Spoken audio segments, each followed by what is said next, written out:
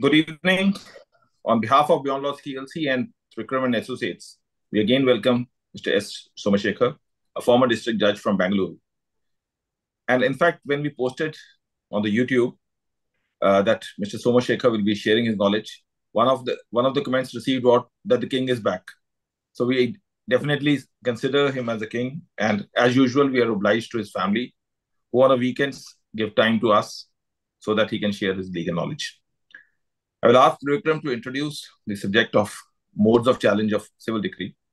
Over to you, Vikram. Thank you, sir. I'm the wrong person to give any introduction for the fact that I have not practiced much on civil front. You said is absolutely right. He is the king of knowledge, king of any particular aspect dealing with law. That simplifies it, and there are a lot of fan following. I don't want to come in between that fan following and the speaker. So that over to you, sir. Thank you so much. Okay. Good evening, Mr. Vikas and his knowledge spreading partner, Trivikram, and all my good friends, judicial officers and advocates who have joined. I have chosen this subject with a title which may be a little attractive or it may be a little confusing also. The reason is, every time you have heard me, it used to be a specific provision of the Civil Procedure Code or Evidence Act with a title. Here, certainly I'll be referring to the provisions of Civil Procedure Code, and some of you may be surprised that I'll also be referring to provisions of the Evidence Act in this regard. It is not one particular section in the Civil Procedure Code or any particular order.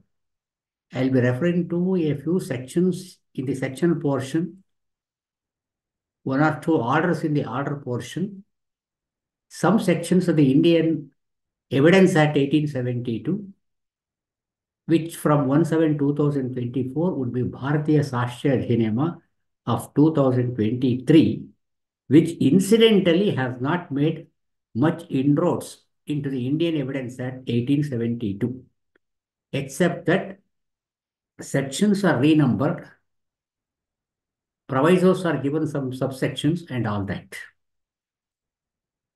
One easy way to look at, rather find out the relevant provision in the new enactment is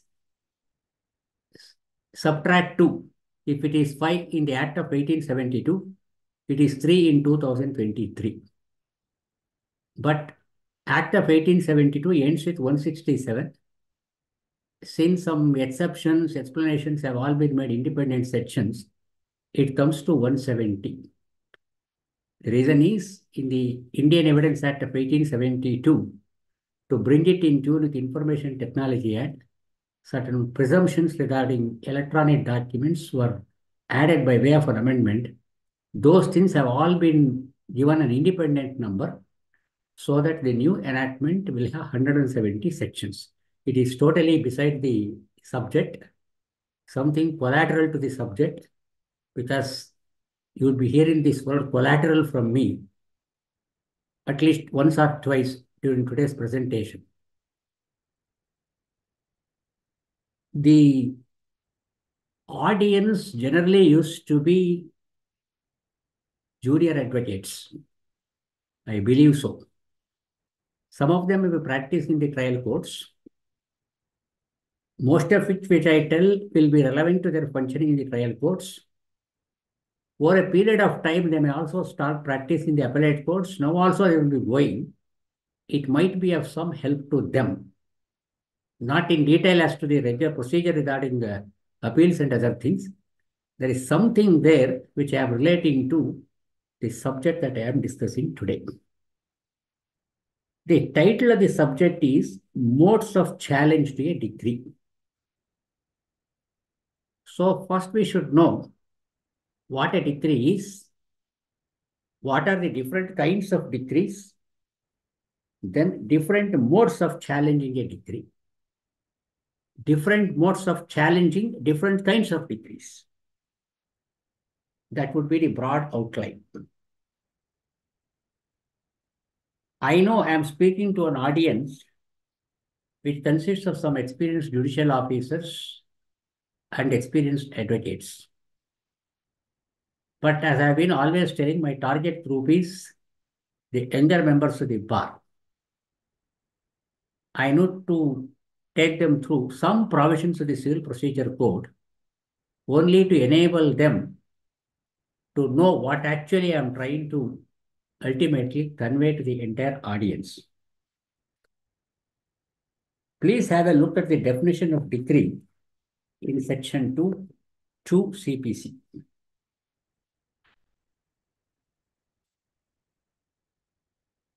I request the younger members of the bar to give complete attention to what I am telling. Decree means the formal expression of an adjudication which, so far as the court expressing it, conclusively determines the rights of the parties with regard to all or any of the matters in controversy in the suit. This is a definition which you have got by rote. In substance, a decree is one which is passed after adjudication, after framing issues, after trial takes place, and finally there is a determination of the list between the parties. It may be either preliminary or final. What is that preliminary and final is also explained in the explanation to section 2, subsection 2. A decree is preliminary when further proceedings have to be taken before the suit can be completely disposed of. It is final when such adjudication completely disposes of the suit. It may be partly preliminary and partly final. For my today's presentation, there is no need to go into this detail, but for a limited purpose, you should also know that there is what is known as a preliminary decree, then followed by a final decree in certain kinds of suits, more particularly these partition suits, suits for possession, where mean profits is sought, dissolution of partnership, accounts, administration, and a few other provisions. All of them you will get in Order 20 CPC. I did not read the main part of subsection 2 of section 2 in entirety. I stopped at the word preliminary or final. It shall be deemed to include the rejection of a plaint and the determination of any question within section 144. So now, a decree is something which is passed after adjudication of the dispute between the parties. It includes a rejection of a plaint under Order 7 or Rule 11 CPC. Then, determination of question within the meaning of section 144. For those who are uninitiated, 144 provides for a remedy by way of restitution. One simple example will be sufficient. A decree for eviction is passed either ex parte or after contest. The plaintiff executes the decree and takes possession through the court. The defendant either prefers an appeal under section 96, read with Order 41, Rule 1 CPC, or he may file a petition under Order 9, Rule 13 CPC for setting aside the ex parte decree. Both the remedies are available. You will soon discover that section 96 CPC also provides for an appeal against an ex parte decree. If the trial court which has passed the ex parte decree sets aside that ex parte decree under Order 9, Rule 13, or the appellate court in an appeal under section 96, read with Order 41, sets aside the ex parte decree, the matter has to go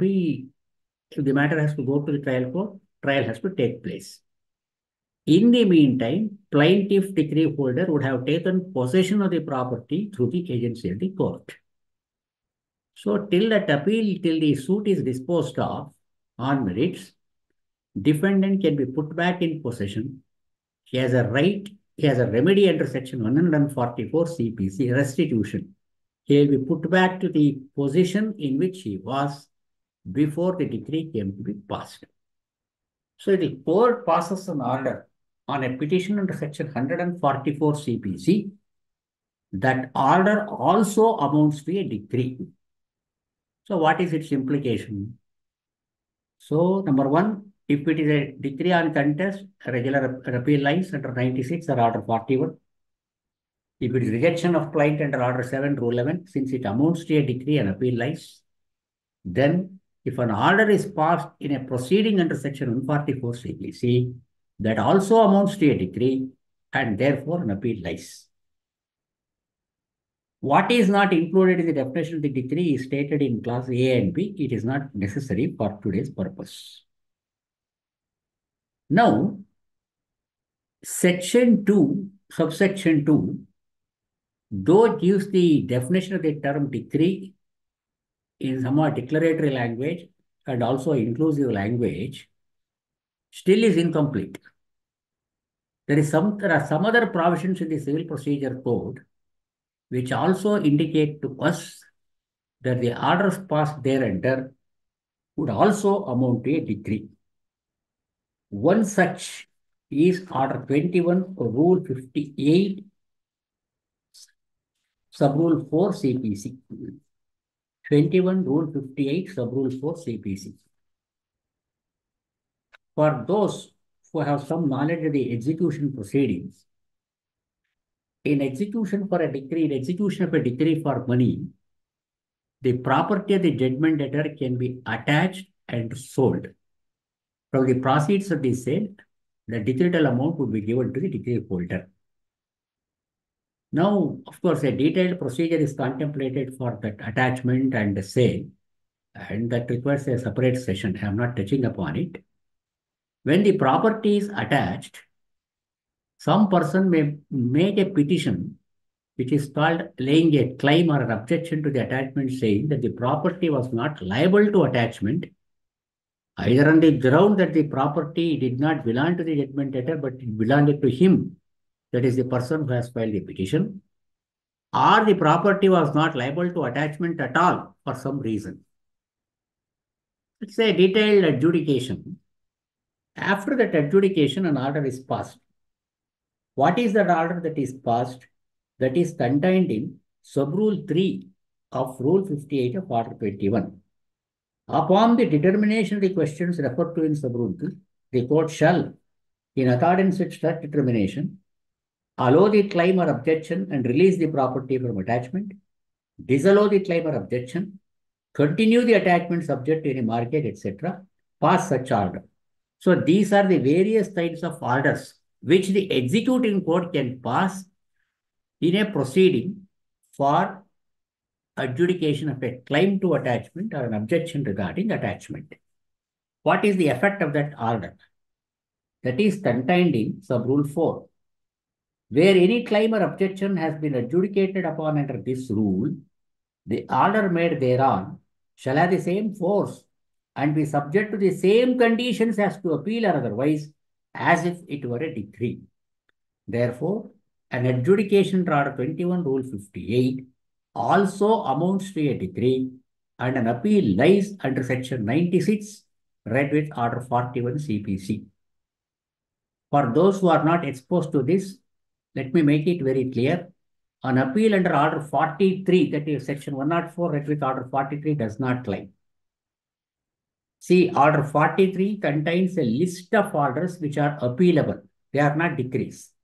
So 21 Rule 58, it is an order which the court passes. But that order has the force of a decree, and therefore an appeal lies under Section 96, read with Order 41 CPC. As something in connection with this, though not totally relevant to today's topic, which also may be noticed by kept in view by the participants.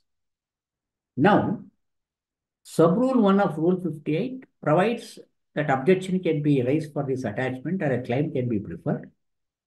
There are two riders for this. If, as on the date of the application filed for raising the claim or objections, if the property attached had already been sold, the court cannot entertain a petition for attachment because the property is already sold. Or the claim or objection is unnecessarily delayed or designedly delayed long after the attachment application is filed. In such an event, the court will not entertain it. At the threshold itself, the court will reject the application. There it does not amount to a decree. When once the court entertains the claim or objection and holds an adjudication under Sub-Rule, holds an adjudication as provided by Sub-Rule 2, passes an order under Sub-Rule 3, that will have the effect of a decree under sub-rule 4. Well, of course, if as per sub-rule 1 proviso, the application is not entertained at the threshold itself, rejected at the threshold, there is still the remedy for the aggrieved person to file a separate suit that is covered by sub-rule 5. They are not interested in that today. So therefore, an adjudication under Article 21, Rule 58 amounts to a decree and an appeal lies. Then have a look at Order 21, Rule 103.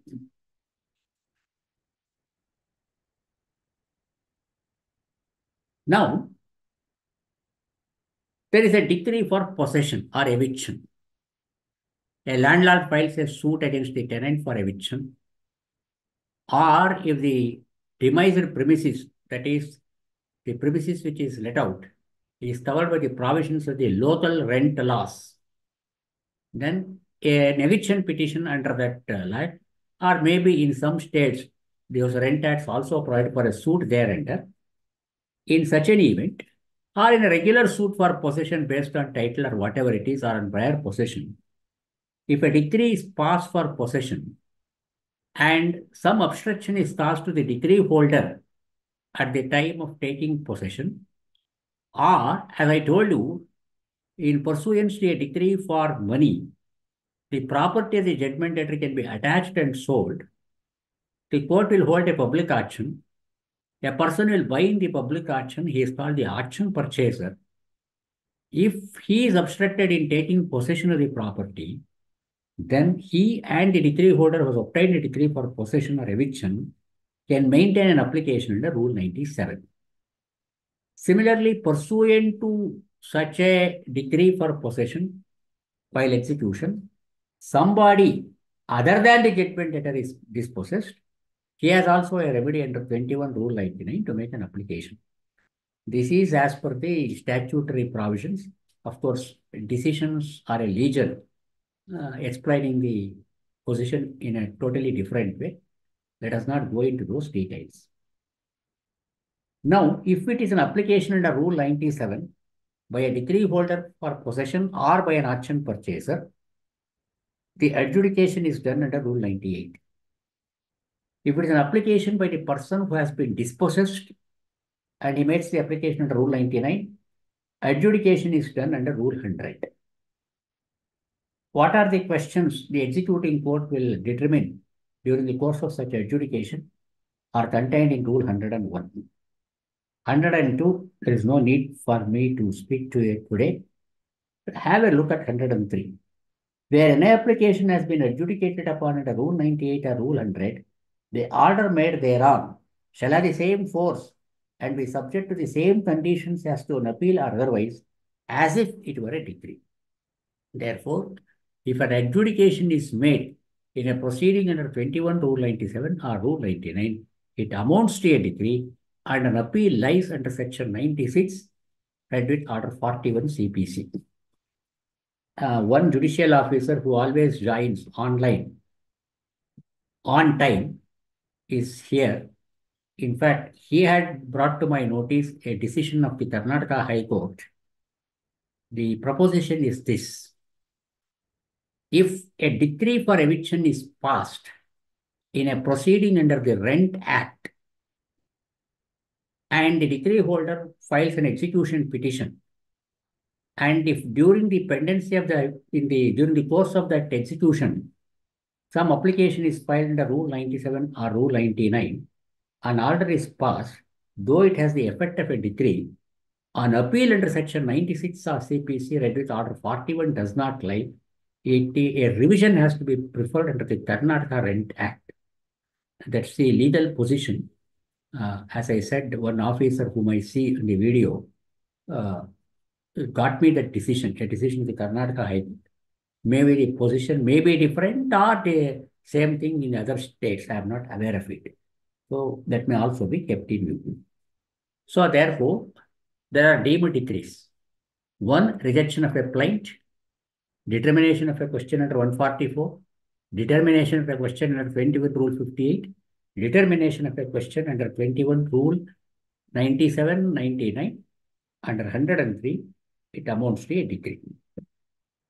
Then we have judgment on basis of admissions made by the defendant. Just have a look at Order 12, Rule 6. I think on some other occasion I have spoken about it. I'm not very sure whether I spoke on this platform about this. Please have a look at Order 12, Rule 6. Where admissions of fact have been made, either in the pleading or otherwise, whether orally or in writing, the court may at any stage of the suit, either on the application of any party or of its own motion, and without waiting for the determination of any other questions between the parties, make such order or give such judgment as it may think fit, having regard to such admissions. Sub-rule 2 is important for our purpose. Whenever a judgment is pronounced under sub-rule 1, a decree shall be drawn up in accordance with the judgment, and the decree shall bear the date on which the judgment was pronounced. I am referring to this provision again when I take up section 96. For the present, you should be very clear about this. A judgment on admission is not like a consent decree against which an appeal can lie, or it is not a compromise decree. What happens usually is the entire claim may not be admitted by the defendant. Maybe in a suit for recovery of rent, he may admit the rate of rent, or he may dispute the rate of rent and say, this is the rate of rent. If rent is calculated at this rate, this will be the amount due from me. Certainly, I am due some amount. Well, I am prepared to pay it. Based on that admission, there could be a decree. In any money suit, if the defendant admits a claim to some extent, there can be immediately a decree there. Then, in a partition suit, some properties are claimed to be the self-acquisitions of the defendants. Some are admitted to be joint family properties. They don't set up a prior partition. They even go to the extent of saying that we have no objection to pass a decree in respect of these items, which we admit as joint family properties. They may also say, we are prepared to pay court fee. Our share may also be demarcated. In such an event, there will be a decree on admission or a judgment on admission based on undisputed claim and facts, and there will be another decree after contest. 2 decrees are permissible in such a situation. So therefore, a decree for admission, a judgment on admission, the rule says it is a judgment on admission. And after that judgment, the reason is this. According to the plaintiff, it is a clear admission made by the defendant. According to the defendant, it is not an admission at all. I have got something else to say. It is not an unqualified admission. It is not a clear admission. The case law is to the effect that unless that admission is unequivocal and very clear, unambiguous, then only the court can pass a judgment followed by a decree under Order 12, Rule 6. Therefore, though not a very detailed adjudication, some adjudication has to be done even when the court passes a judgment under Order 12, Rule 6. In which event a decree is done, therefore an appeal lies. This is very, very important in the context of the next provision which I am referring to. Please go to section 96 CPC. It is the substantive provision regarding appeal. Before that, I want to tell something. Whether it is an appeal under the provisions of the Civil Procedure Code or the Criminal Procedure Code or any special enactment, Income Tax Act, whatever enactment is, unless the statute provides for an appeal, there is no right of appeal.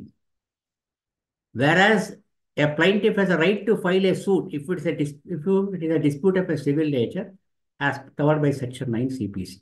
No authority is required to say that a civil suit lies. But when it comes to an appeal, there is no question of entertaining an appeal in the interest of justice. No, he has no remedy. The trial court has passed an order, a wrong order. What shall I do? Nothing. The statute should provide for an appeal. So too on the criminal side, and the Criminal Procedure Code, against which kinds of orders or judgments an appeal lies, that is provided. The number of special enactments also, there is a right of appeal, there is a right of revision.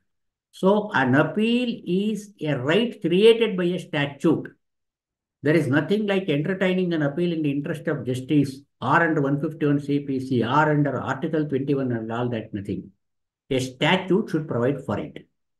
Now, the substantive provisions regarding an appeal against a decree, and I have given the definition of the decree, is section 96 CPC. Just have a look at it. Appeals from original decrees.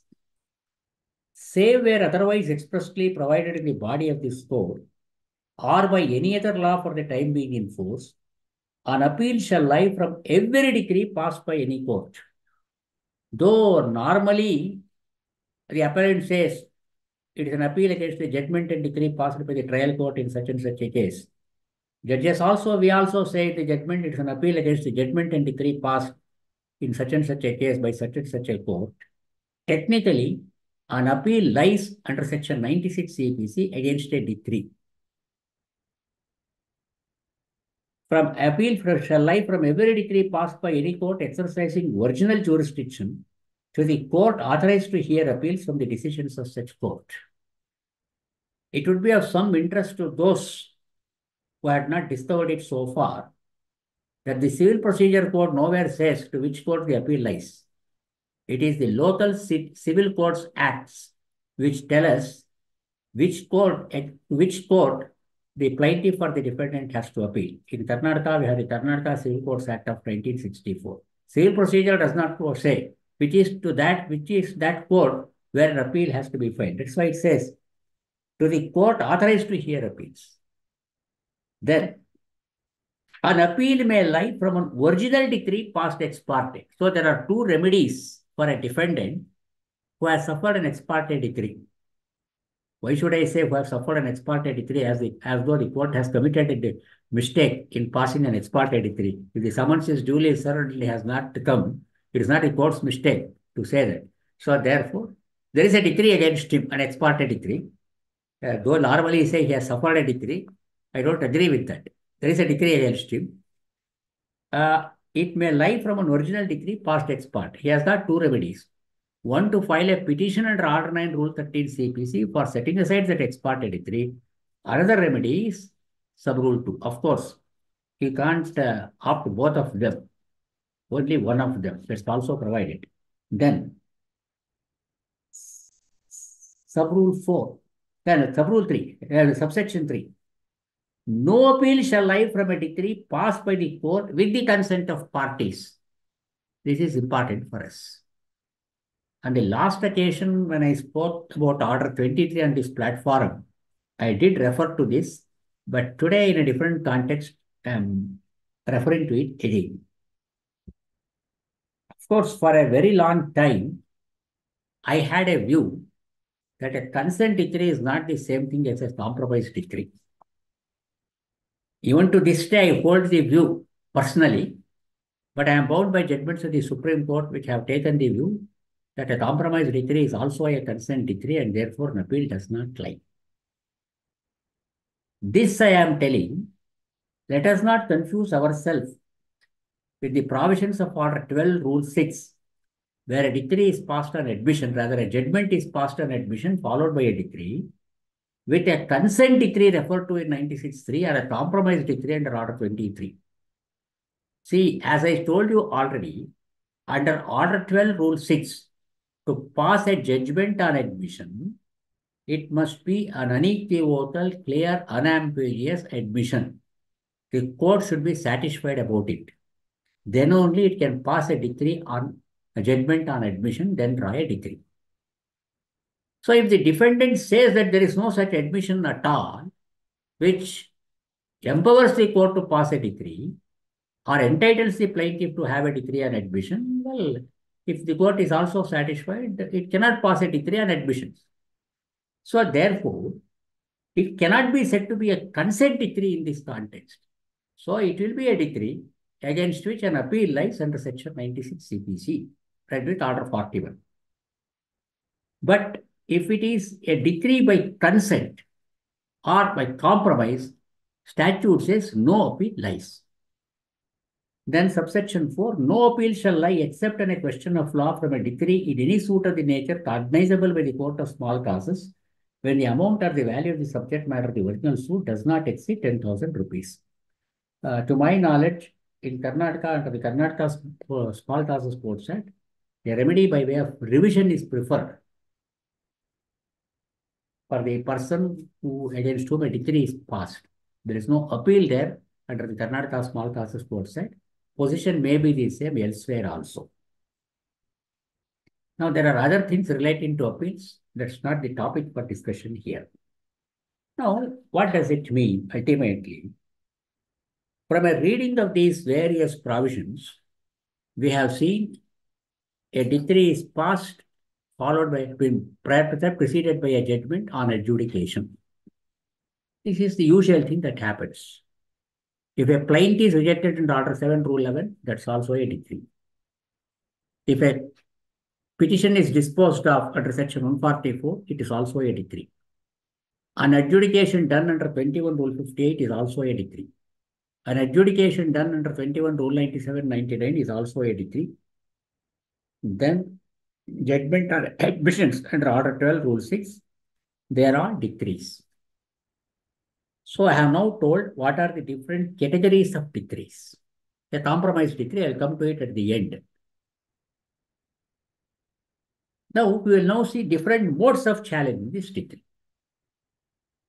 So, if it is a decree on adjudication, or if it is a decree when the plaint is rejected under Order 7, Rule 11, or a question is determined under Section 144, or an adjudication under 21 Rule 58, or under 21 Rule 97, 99, or under Order 12, Rule 6, the mode of challenging it is by way of an appeal under Section 96, read with Order 41.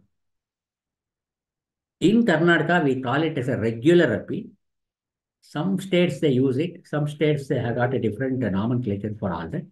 Whatever it is, that is why I'm avoiding the word regular, which I used to use regularly when I was speaking to officers and advocates from Karnataka. So it is not, I don't say it as regular appeal because different states there may have different expressions. It is an appeal under Section 96, read with Order 41. Then I told you there can be a preliminary decree and also a final decree.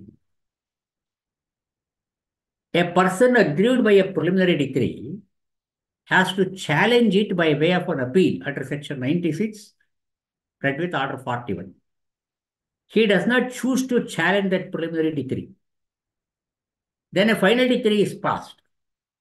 An appeal lies against the final decree also. An appeal lies against the preliminary decree. An appeal lies against the final decree. An appeal under 96. If the person aggrieved by the preliminary decree does not choose to challenge the preliminary decree, he cannot, after the final decree is passed, question the preliminary decree. So, preliminary decree has to be challenged immediately thereafter within the period of limitation provided by the Limitation Act. If he chooses not to challenge the preliminary decree, then he can't wait. All right, let there be a final decree. I'll challenge both the preliminary decree and the final decree. No, that cannot be done. Where will you get it? You will get it in Section 97 CPC. Where any party aggrieved by a preliminary decree passed after the commencement of this court does not appeal from such decree, he shall be precluded from disputing its correctness in any appeal which may be preferred from the final decree. I repeat, the person aggrieved by the preliminary decree has to challenge it. If he does not choose to challenge it, thereafter a final decree is passed, he cannot attack the preliminary decree in an appeal against the final decree. He has to confine his grounds only to the mistake in the final decree, not in the preliminary decree. So, modes of challenging the decree are contained in Section 96. Then we have a compromise decree or a decree by consent under 96(3). It's also a decree. There is a bar under Order 23, Rule 3A CPC for filing a suit to set aside a compromise decree. No appeal lies under Section 96 because 96(3) is clear. No appeal lies under section 104 Retd order 43. What then is the remedy of a person who wants to challenge the compromise decree? You will wait for some more time. Last time I have covered it, but subsequent to my presentation about 2 months back on this subject, there are a few more decisions because I checked it from my notes. Those decisions maybe were not yet reported, or I had not noted them, or I did not bring them to your notice. Anyway, there is no change in the legal position. I will speak about challenging a compromise decree at the end. Since I had spoken about Order 23, I did not think it necessary again to deal with this. But anyway, I thought that I should also deal with it, that I have reserved at the end. Now, I am on a different point. There is what is known as a valid decree and a void decree. This is extremely important. Please give full attention to what I am telling. A decree is valid. A decree is also void. What is the remedy to avoid a valid decree? Appeal. An appeal. There may be some situations, a suit can also be filed, that I will tell later. If it is a void decree, what's the remedy? I will take it step by step. To understand this, we need to know one concept. Error in jurisdiction and error of jurisdiction. Error in jurisdiction and error of jurisdiction. What is this? A court has got jurisdiction to decide a matter. It could be territorial, it could be pecuniary, it could be jurisdiction over the subject matter of the suit. In exercise of its jurisdiction, exercising that jurisdiction, it passes a decree. Certainly one person is aggrieved. He has a right of appeal. He may be able to convince the appellate court that the decree is wrong. An error is committed by the trial judge. But the decree is not void. It is a valid decree till it is set aside. A person suffers a decree. It is a valid decree. It may be an incorrect decree in his view, but his remedy is to challenge it. Therefore, so long as a judge has the jurisdiction to decide a matter, the law is he can decide it rightly or he can decide it wrongly. It does not give a license to the judges to deliberately decide it wrongly, but that is precisely the reason why there is an appeal. So long as a court has jurisdiction to decide a matter, there can be an error in it.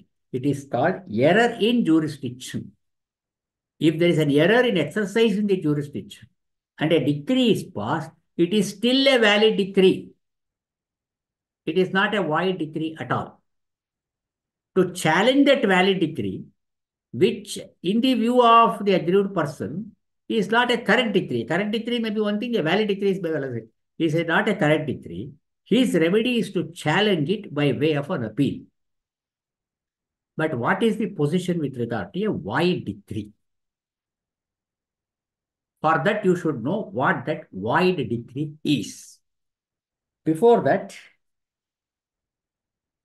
there is an interesting passage in Sarkar's Evidence Act that I would read it.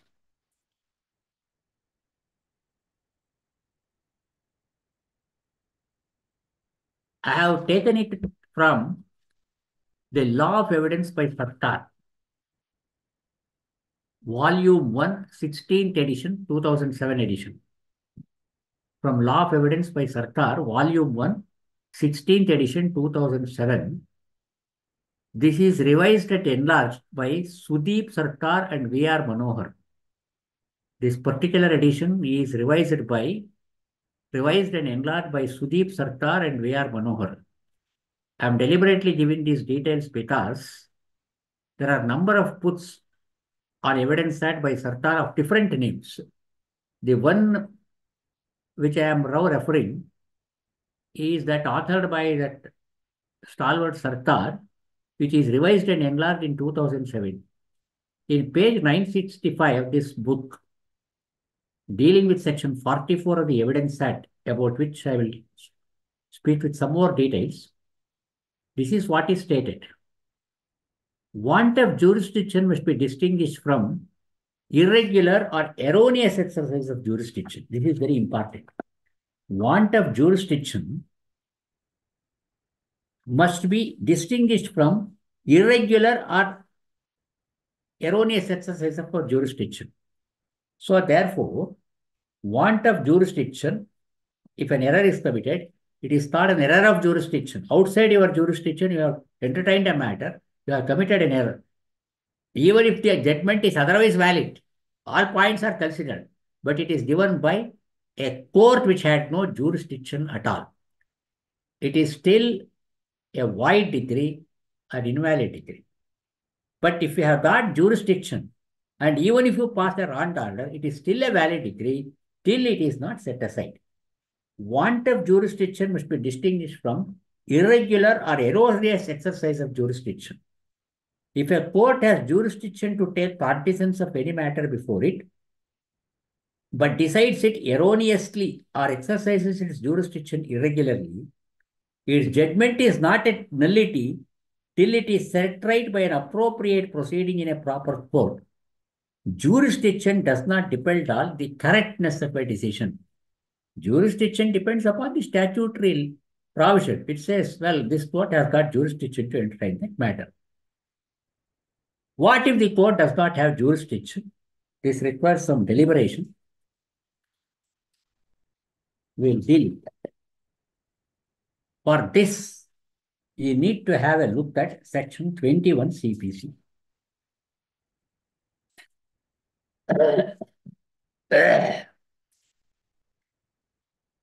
Objections to jurisdiction. No objection as to the place of suing shall be allowed by any appellate or revisional court unless such objection was taken in the court of first instance at the earliest possible opportunity, and in all cases where issues are settled at or before such settlement, and unless there has been a consequent failure of justice.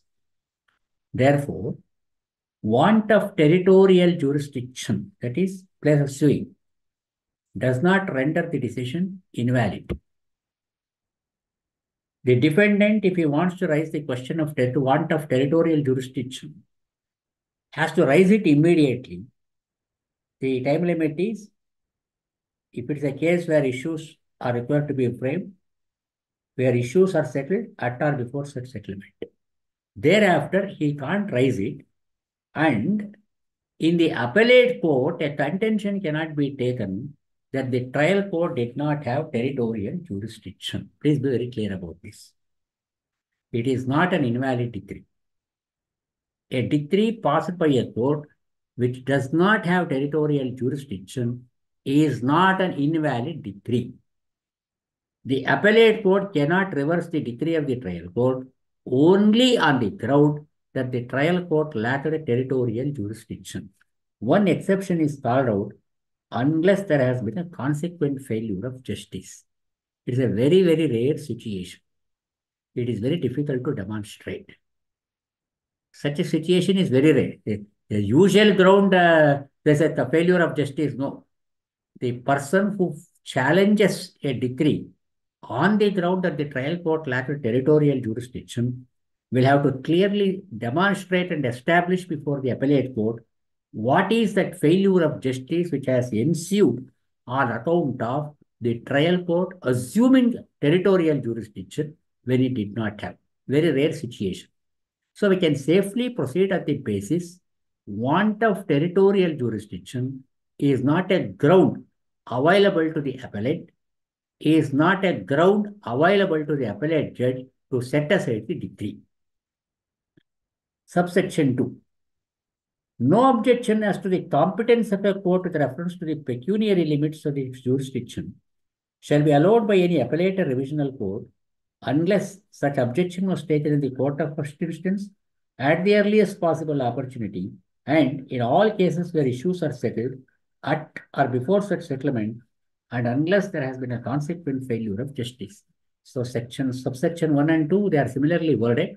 Subsection 1 refers to territorial jurisdiction. Subsection 2 refers to pecuniary jurisdiction. So the net effect of subsection 3, it refers to the competence of the executing court. Let us not worry about it. So 21(1) and 21(2) make it very clear.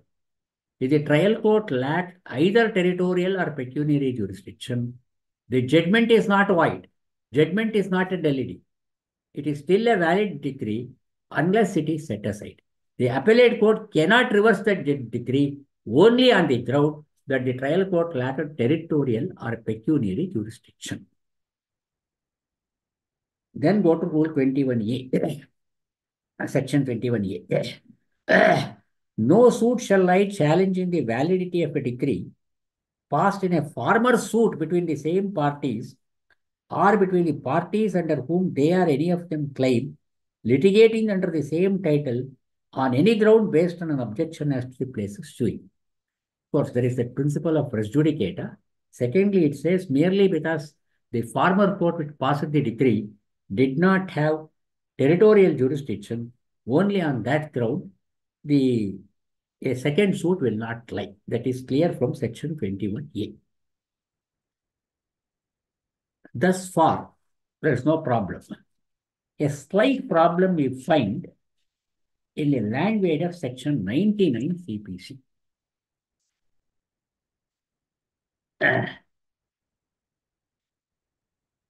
21, I made it clear. 99, have a look at 99. 99, you finds a place in part 7 dealing with appeals. 96, 97, 98, 98 is not necessary. 93, 99, let us read it. No decree shall be reversed or substantially varied, nor shall any case be remanded in appeal on account of any misjoinder or non-joinder of parties or process of action or any error, defect, or irregularity in any proceeding in this suit, not affecting the merits of the case or the jurisdiction of the court. Proviso is not necessary. It speaks of the effect of non-joinder of a necessary party. 21(1) and 2 will tell us that the appellate court cannot interfere in the judgment of the trial court only on the ground that the trial court lacked territorial or pecuniary jurisdiction. If we just read Section 99 CPC, without reading Section 21 CPC, some provision of the Court Fee Act and some reported decisions, we may be justified in concluding, well, if the trial court lacked jurisdiction, the appellate court can interfere with that. This position has been explained by the Supreme Court, about which I will tell you. Now, in the state of Karnataka, we have the Karnataka Court Fees and Suits Valuation Act. There, Section 51 would say that the appellate court cannot reverse the decision of the trial court only on the ground that it lacked a pecuniary jurisdiction, and that section starts the non-obstante clause saying, notwithstanding anything contained in Section 99 CPC. Therefore, want of pecuniary jurisdiction will not empower the appellate court. Want of pecuniary jurisdiction on the part of the trial court will not empower the appellate court to reverse the decree in view of that provision, because maybe there are certain provisions in other states also. Very shortly, I am referring to a very leading judgment of the Supreme Court on that point that will make the position clear. Notwithstanding anything contained in Section 99 CPC, that is how it says. Of course, it refers to pecuniary jurisdiction. But what's the position with regard to the territorial jurisdiction? We have a very beautiful decision of the Supreme Court which all of you will take pain to read at one point of time or the other. We have this beautiful judgment of the Supreme Court in Kiran Singh versus Chaman Pasha. Kiran Singh versus Chaman Pasha, reported in AER 1954 Supreme Court 340. AER 1954 Supreme Court 340. This is a judgment by 4 judges of the Supreme Court. I am yet to find out how an even number of judges would be on the larger bench also. Because 2 we have understood, then anything larger is odd numbers, 3, 5, 7, 9, 11, 13, like that. But I don't know how at one point of time there could be even number of judges on the bench of the Supreme Court, even though it was not a division bench. Very eminent judges of those yesteryears: B.K. Mukherjee, Vivian Bose, Ghulam Hassan, and Venkatramaiah. The judgment is by Venkatramaiah. Speaking of Vivian Bose, whenever you get an occasion to read any of his judgments, either in civil or criminal law, please read it. It will be really enlightening. One particular judgment in the context of Section 300 IPC, culpable homicide and murder. Of course, I am yet to find out the corresponding provisions in this new enactment. Something totally different. Now, see, this was a case where the question was whether the trial court which passed the decree had pecuniary jurisdiction. Of course, the matter reached the Supreme Court.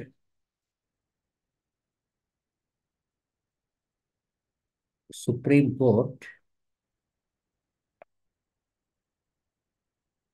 in 1953.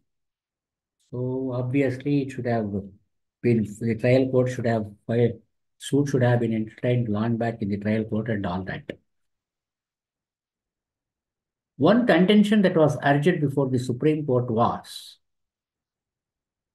that the trial court lacked pecuniary jurisdiction. If that was the valuation for purposes of filing the suit, appeal should have been filed before a different court. Appeal has been filed in some other court because the valuation was something more and all that. So an argument was canvassed saying that it is a nullity. Judgment is a nullity because the trial court which passed the decree had no pecuniary jurisdiction. I am repeatedly telling, the relevant provision of the Karnataka Court Fees Act speaks about pecuniary jurisdiction. Obviously, Court Fee Act cannot speak about territorial jurisdiction. It starts with a non-obstante clause, notwithstanding anything contained in Section 99. 99 at first blush gives an indication that want of jurisdiction is a ground which the appellant can set up in the appeal court. The appellate court can reverse it. But what is the effect of 21, 99, 11? All those things will have to be 51 of the Code 15. In some other states, it will be different provision. In this 1954 Supreme Court, the corresponding provision of that state enactment was Section 11 of the Court Fees Act. Please hear me this. The answer to these questions must depend on what the position in law is when a court entertains a suit or an appeal over which it has no jurisdiction, and what is the effect of Section 11 of the Suits Valuation Act is on that position. Officers and lawyers from Karnataka don't confuse this Section 11. Section 11 here refers to pecuniary, pecuniary jurisdiction, whether the appellate court can reverse the judgment of the trial court only on the ground of want of pecuniary jurisdiction. Section 11 of the Suits Valuation Act of that state is not in pari materia with Section 11 of our Act. Section 11 of our Act deals with a different thing. A preliminary issue has to be tried, has to be framed whenever a question of insufficiency of court fee or want of pecuniary jurisdiction is raised. provision corresponding to Section 11 of that Act is 51 of the Karnataka Court Fees and Suits Valuation Act. The answer to these contentions must depend on what the position in law is when a court entertains a suit or an appeal over which it has no jurisdiction, and what the effect of Section 11 of the Suits Valuation Act is on that position. It is a fundamental principle well established that a decree passed by a court without jurisdiction is a nullity, and that its invalidity could be set up whenever and wherever it is sought to be enforced or relied upon, even at the stage of execution and even in collateral proceedings. Execution, I will tell you. Collateral proceedings also, I will tell you, because I am very much interested in the collateral proceeding.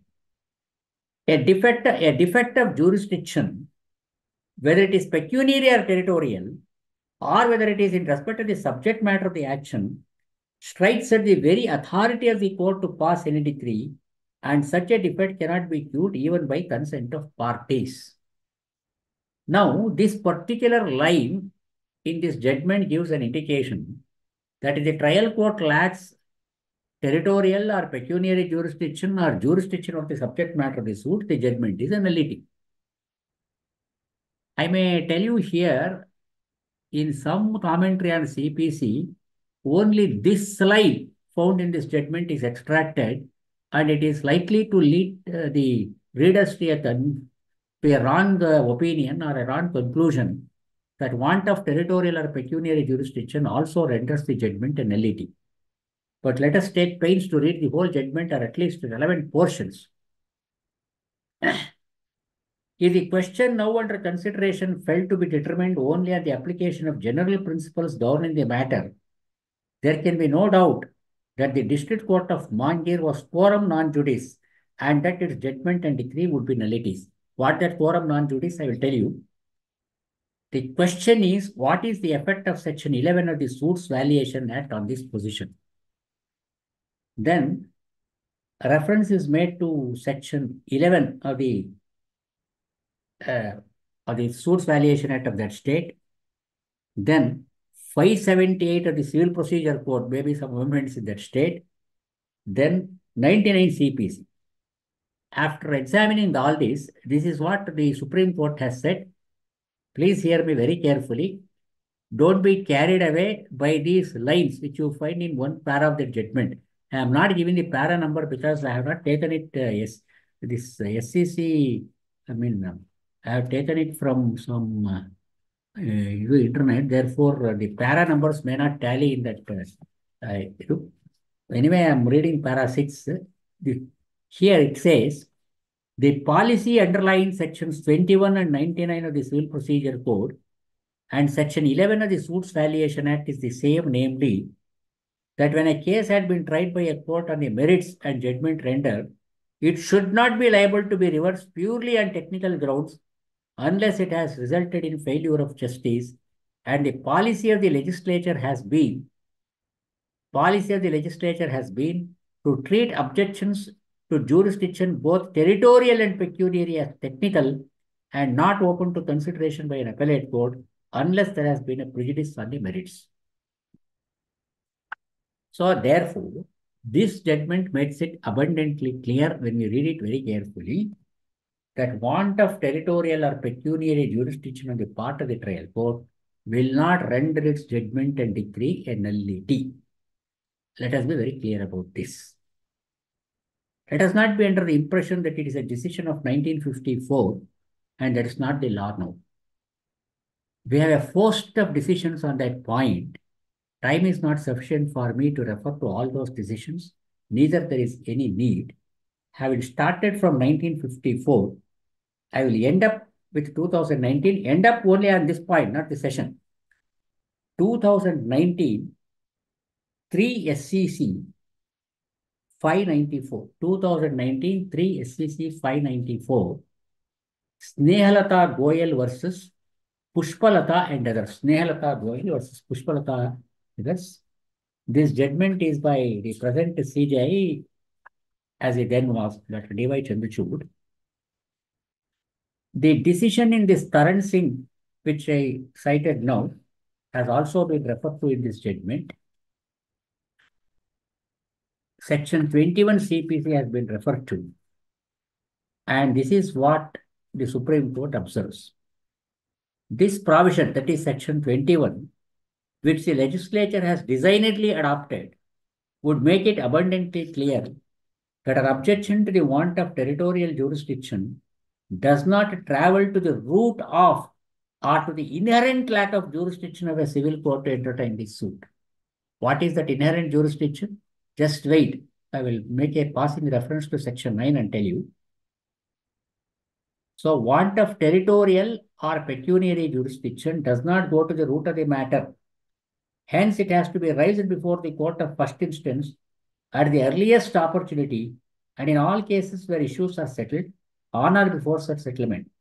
Moreover, it is only there is a consequent failure of justice, only where there is a consequent failure of justice, that an objection as to the place of suing can be entertained.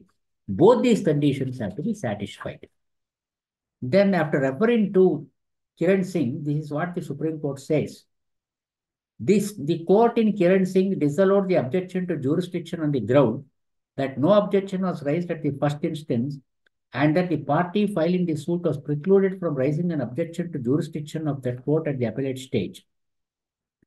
The court concluded thus. I have already read out that portion from Kiran Singh. Then, this is what the Supreme Court in Sneha Tata says. Thus, where the defect in jurisdiction is of a kind which falls within Section 21 CPC, that is both pecuniary or territorial, or Section 11 of the Suits Valuation Act, an objection to jurisdiction cannot be raised except in the manner and subject to the conditions mentioned thereunder. That is, there should be a failure of justice.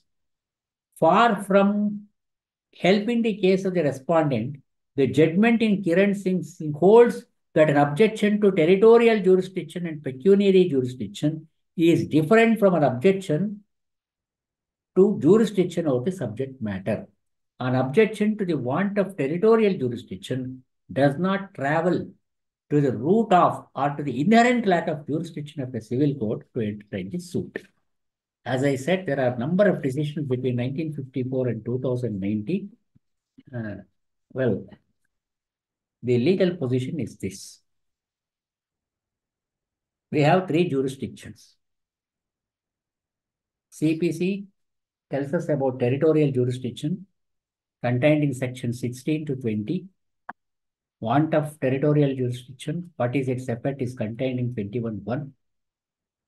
CPC does not actually deal so much with the pecuniary jurisdiction, except section 15, which says all suits will have to be filed in the court of the lowest grade competent to try it. That's all.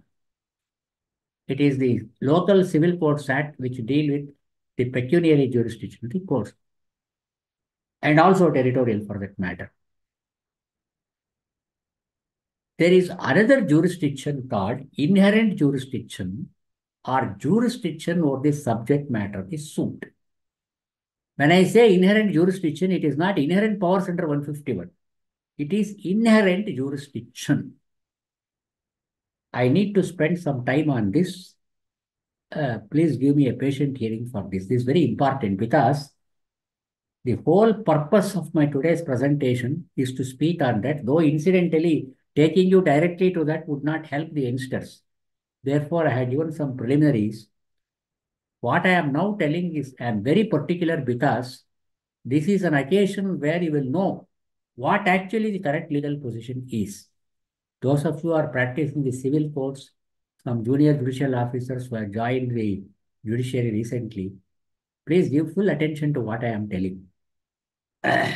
Now, what is this want of inherent jurisdiction or jurisdiction of the subject matter of the suit? In the law college, we have been told there are three kinds of jurisdictions: territorial, pecuniary, and jurisdiction of the subject matter. There is some indication of it from section 9 CPC. Let us have a look at it.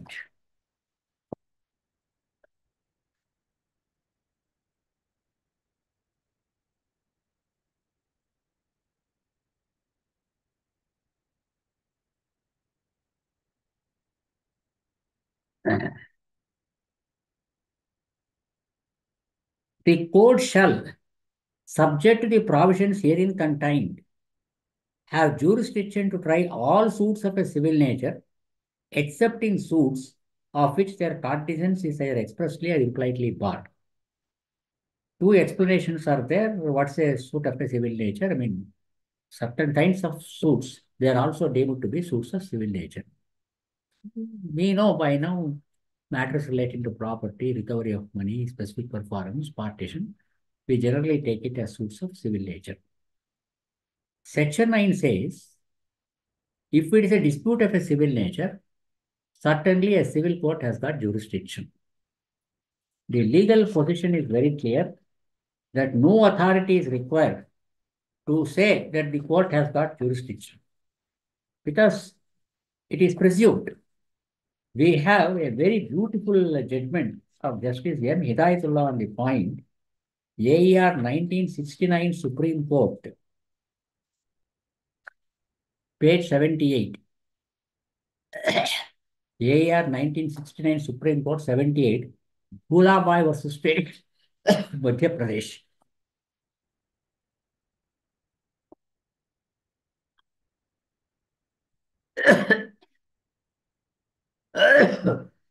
A very beautiful judgment.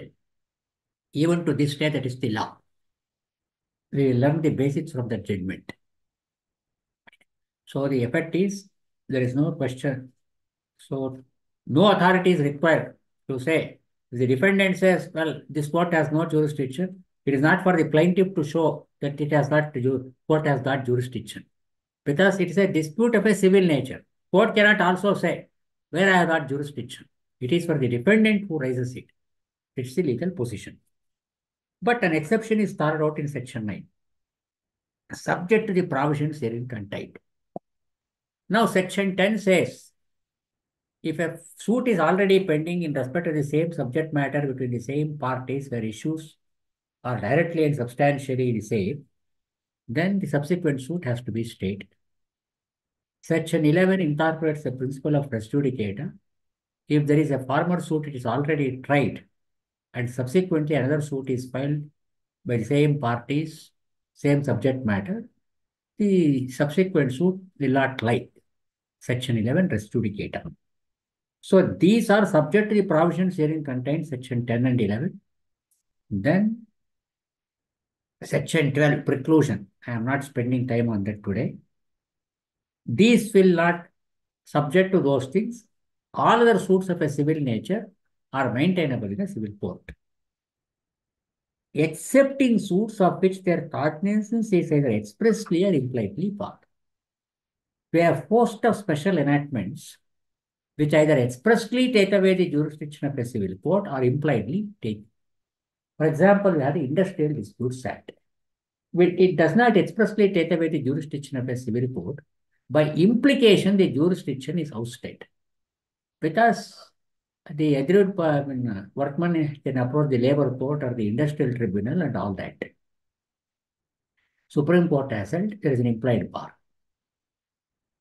So we have a number of such enactments, land revenue laws. So in respect of revenue disputes, no question of civil court entertaining it. Therefore, if a civil court entertains a matter in respect of which a special legislation bars it, then it is want of jurisdiction over the subject matter. It is want of inherent jurisdiction. Such a judgment would be a nullity. This, as I said, is quorum non judice. CORAM, quorum non judice. NONJUDICE. I read it out from 1954 Supreme Court. I am giving the meaning of that expression as found in this Wharton's Concise Law Dictionary. Wharton's Concise Law Dictionary. I have an unconcise law dictionary by Wharton, but same, I checked it. Even in that, the same meaning is given. So, concise law dictionary. Quorum non judice. CORAM, quorum non judice. In the presence of a person, not a judge. This is beautiful. In fact, actually, a judge gives the judgment. But what is the effect of the judgment? As though a person who is not a judge It is a judgment written in the absence of a judge, in the presence of a person, not a judge. Though technically he may be a judge, though he may be recruited by the government, recruited by the High Court, appointment is given by the governor, he is certainly a judicial officer, he is certainly a judge, but he has exercised a jurisdiction which he did not have. It is not an error in jurisdiction, it is an error of jurisdiction. If it is an error in jurisdiction, it is still a valid decree unless it is set aside either by the appellate court or by the revisional court. Want of territory, want of jurisdiction over the subject matter of the suit, or want of inherent jurisdiction goes to the root of the matter as held by Supreme Court in that Kiran Singh's case. So the effect of a judgment given by a court which does not have that inherent jurisdiction or jurisdiction over the subject matter of the suit is as though it is given by a person who is not a judge, in the absence of a judge, quorum non judice. When a suit is, the dictionary explains this, when a suit is brought and determined in a court which has no jurisdiction in the matter, it is said to be quorum non judice and the judgment is void. So, a judgment given by a court which has no jurisdiction over the subject matter of the suit is a void judgment. It is a nullity. I repeat, if it is want of territorial or pecuniary jurisdiction, judgment is not void. It is a valid judgment till it is set aside in appeal or in revision. Party who has suffered that decree has to challenge it by way of an appeal or revision as the case may be. But in the case of a void decree, what is the position is this. I read out 1954 Supreme Court, it says, it can be attacked during execution, it can be attacked in collateral proceedings. Now, I have told you different categories of decrees, different modes of challenging a decree. For decrees passed by courts which have pecuniary territorial jurisdiction, appeal under section 96. If it is a preliminary decree, you will have to challenge it then and there. You can't wait till the final decree is passed and challenge the preliminary decree. No question of challenge to a compromise decree. Challenge to a valid decree. Challenge to a void decree. That is a decree which is quorum non judice, which is passed by a court which has no jurisdiction of the subject matter. What is this? Number one, it need not be challenged at all. Though the title is challenge to a void decree, the first thing is it need not be challenged at all. You can ignore it. I'll give examples for this. I'll tell you the different modes. Number one, it can be ignored because the law is a void transaction can be ignored. But if it is going to affect the person who has suffered that, that void transaction or void instrument is going to affect him, then he can sue for cancellation under section 31. But it can be ignored also. I don't want to challenge it. Some person who has no jurisdiction has passed this order. Why should I challenge it? I don't challenge it. There is nothing wrong in challenging it. He can prefer an appeal. He can prefer a revision if revision is provided. But he can also ignore it. Well, as and when it comes, I will do it. Then, there can be an appeal or revision, though not needed. It is not required to challenge a void decree either by way of an appeal or revision. But if he chooses why I should take risk, let me challenge it. All right, do it. Third, it can be challenged by way of a suit also. A void decree can be ignored, number one. A void decree can be challenged by way of appeal or revision as the case may be. A void decree can be challenged by way of a suit. It can be challenged by way of a suit. That is why in some of these court fee enactments, there is a provision for collection of court fee, for determination of court fee, for cancellation of instruments and decrees. In the Karnataka Court Fees and Suits Valuation Act, it is section 38. It provides for determination of court fee in a suit for cancellation of a decree also. Then it can be challenged in execution proceedings. There is one basic principle, that is, an executing court cannot go behind the decree. The judgment debtor has to challenge it by way of an appeal or revision. He can't raise contentions during execution. No, the suit is barred. I did not agree to pay so much of interest. I have cleared the entire bill. I was not a tenant at all. Nothing of that kind can be urged because there is already a decree. So the executing court cannot go behind the decree. For this, there is an exception. The exception is if the decree is void, then even the executing court can examine whether it is a void decree or not. That is an exception. Please go to section 47 CPC. All questions related to execution, discharge, or satisfaction of a decree shall have to be determined by the court executing the decree and not by way of a separate suit. So the executing court cannot tell the judgment debtor, well, if it is a void decree, you could have challenged it. Section 47 says, questions relating to execution of the decree. It is not executable at all because it is a void decree. Discharge or satisfaction not necessary for our purpose. That can be decided. We have a number of decisions under section 47 CPC dealing with this aspect of the matter. Some 2 or 3 examples might help you to know this. I told you of these rent legislations.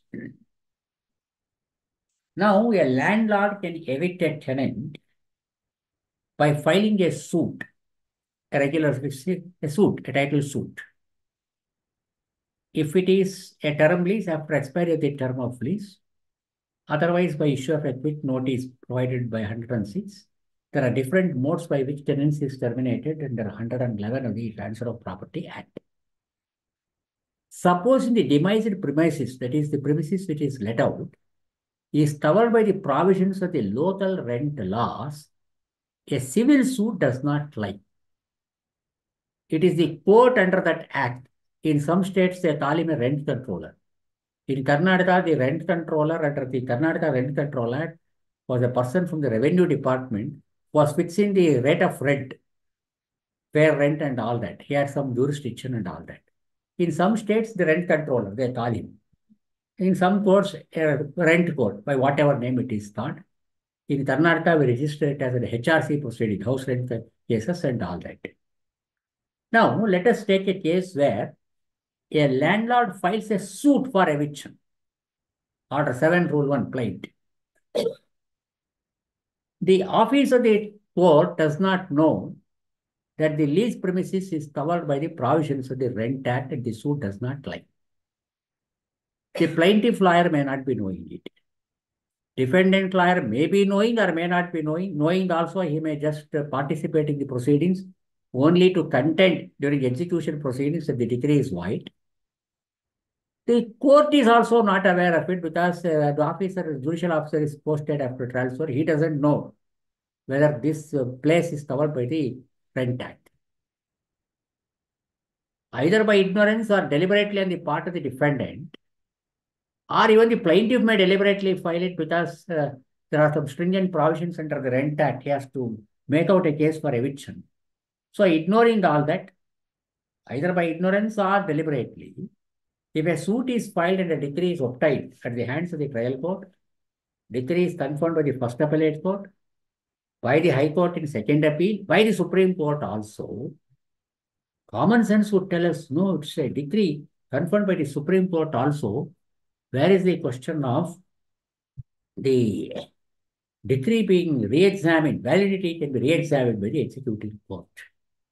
The law is, if the decree is void, passed by a court which had no jurisdiction, which had no inherent jurisdiction, which had no jurisdiction of the subject matter, a court passed by an incompetent court. It is not an incompetent judge. It is not the competency of the judge. It is the competency of the court. It is a void decree. Even in execution proceedings, that can be challenged. So the judgment debtor can say, well, I admit that there is a decree against me, decree for eviction against me. It is true that the Honorable Supreme Court has also confirmed the decree. Well, who has passed the decree? A civil court has passed the decree. Well, the decree is void. So nothing can be done in the executing court. The whole process has to be redone by filing a petition for eviction. I'll give one more example. We had the Family Courts Act. there are places where family courts are established in all district headquarters. There are places where the family court has got jurisdiction only over the district headquarters where it is located. Or in some places, there is no family court at all. I jokingly tell where there is no family court, probably families are happy there because there is no family court. So if there is no family court, in Karnataka, it is the senior civil judge who entertains petitions under the matrimonial laws for restitution of conjugal rights, judicial separation, nullity of marriage, dissolution of marriage, that is divorce by mutual consent. Now, let us take a case where there is a family court established. The regular civil judge doesn't know whether that family court has jurisdiction over the entire estate or only over the place where there is the district headquarters. Office doesn't know it. Lawyers do not bring to its notice. Now, let us say a husband files a petition for divorce under the Hindu Marriage Act or Special Marriage Act or Divorce Act before a senior civil judge. He entertains a petition. A decree for divorce is granted by the senior civil judge. As on that date, there was that family court. In fact, the family court act says if a petition is filed in the regular court, if during the pendency of that petition, a family court is established in that area, that petition shall get transferred to the family court. It is a statutory transfer. So nothing has been done. The senior civil judge continues with the proceedings, passes a decree for divorce. There is a decree. Wife files a suit for maintenance against the husband. Youngsters should know maintenance is not just under 125 CRPC or under section 24 and 25 of the Hindu Marriage Act or this famous Domestic Violence Act. A civil suit also lies. It is the right of a wife, right of a parent, right of children to have minor children to have maintenance from their husbands, parents, and children. A civil suit. So wife files a suit for maintenance. Husband says, you are no longer my wife. I have obtained a decree for dissolution against you. True, you have obtained a decree. Which is that court which has given you the decree? A court which did not have jurisdiction at all. Court says, did you challenge the decree? No, I did not challenge. It's a void decree. I am entitled to ignore it. This is called challenge by way of a collateral proceeding. What is the suit that the wife has filed? The wife has filed a suit for maintenance. The suit is not for setting aside the decree for divorce passed by that court, which was not competent. Please understand this distinction very clearly. Suit is filed by the wife for maintenance. It is not a suit filed for cancellation of the decree or setting aside the decree passed by that civil judge who had no jurisdiction. In a collateral proceeding, in a totally different proceeding for maintenance, this wife who has suffered a decree at the hands of a court which had no jurisdiction can challenge this validity of this decree. This is called collateral attack. It is not a direct attack by filing a suit for setting aside the decree. It's a collateral attack. The main proceeding, the proceeding itself is for maintenance. In that maintenance suit, she can attack the decree. True, you have obtained the decree. I did not challenge it. I need not challenge it because it is a void decree. Somehow I am raising that question. So it is a collateral attack. It is a collateral proceeding also that can be challenged. Now, the Family Court Act says, if there is a property dispute between the husband and wife, the family court can entertain it. Supposing a suit for partition is filed by the wife, impleading not only the husband but others also. And the family court thinks, well, suit for partition, the husband is a party, wife is a party, I can entertain it. No, family court can entertain a dispute only between the husband and wife, not necessarily the restitution of conjugal rights, divorce and judicial separation, even in respect of a property dispute. But the suit that I am referring to is not confined only to husband and wife, but certain other persons are also parties. The family court ignores it and passes the decree for partition or whatever decree it is. Maybe a declaration of title, if you are the wife, husband, whatever it is. It's a void decree as far as those persons are concerned because it has been passed by a court which had no competence at all. Maybe even for these people because it has been passed by a court which had no competence. So the legal position is by consent of parties, court does not get jurisdiction. Court cannot assume jurisdiction by consent of parties. Well, we have no problem. The family court is situated in the district headquarters, far away from this place, we can't go. We have no objection for this court to go on. So jurisdiction cannot be conferred by parties by their consent. Jurisdiction has to be conferred by a statute. So a void decree number 1 can be ignored. It can be challenged by way of appeal or revision, whatever is provided. It can be challenged by way of a separate suit. It can be challenged in execution proceedings. It can be challenged in collateral proceedings. I will give the decisions at the end. Now, let us have a look at section 11. I am not dealing with it in great detail. As all of you know, if a decree is passed by a competent court and finally disposed of, deciding the issues, a subsequent suit will not lie. The subsequent suit is hit by the principles of res judicata. All of you know it. But in what situations that res judicata would apply? One condition is it should be by a competent court. Section 11 itself would tell it. No court shall try any suit or issue in which the matter directly and substantially in issue has been directly and substantially in issue in a former suit between the same parties or between the parties under whom they are any of them claim, litigating under the same title, in a court competent to try such subsequent suit. Therefore, the competency is important here. Of course, a court of limited jurisdiction has also competence, all that is by way of explanation.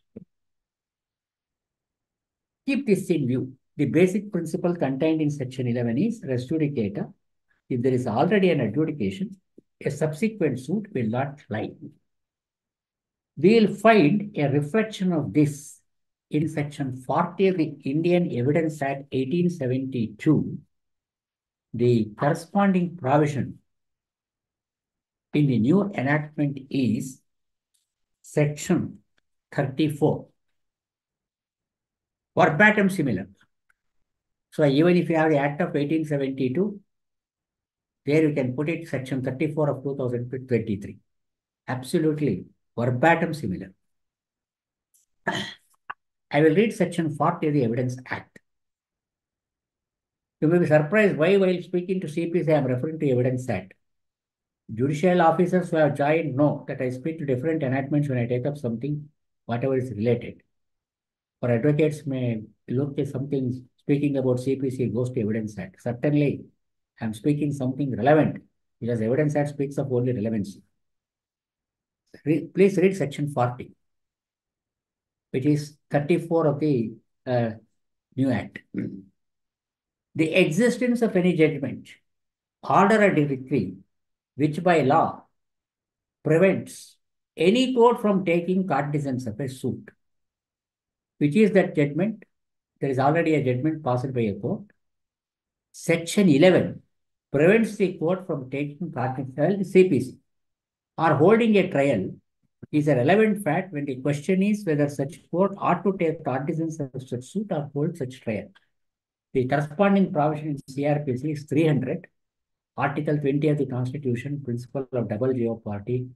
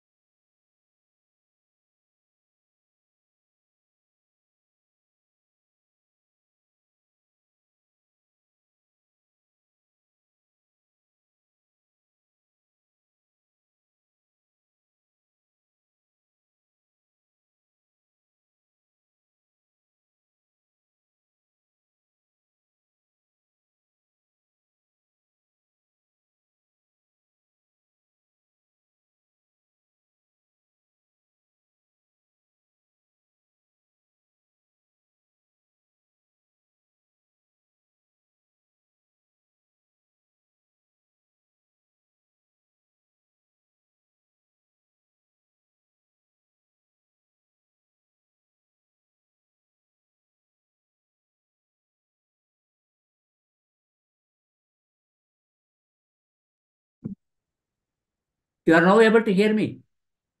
Yes. Huh? Yes. Now, in the subsequent suit, well, the plaintiff in the previous suit, who is now the defendant, says that there is already a suit. Therefore, the suit would not lie. That is what section 40. So, therefore, what is it that he is required to show? Because section 40 is in that part related to judgments of courts of justice when relevant. So, a judgment is also irrelevant.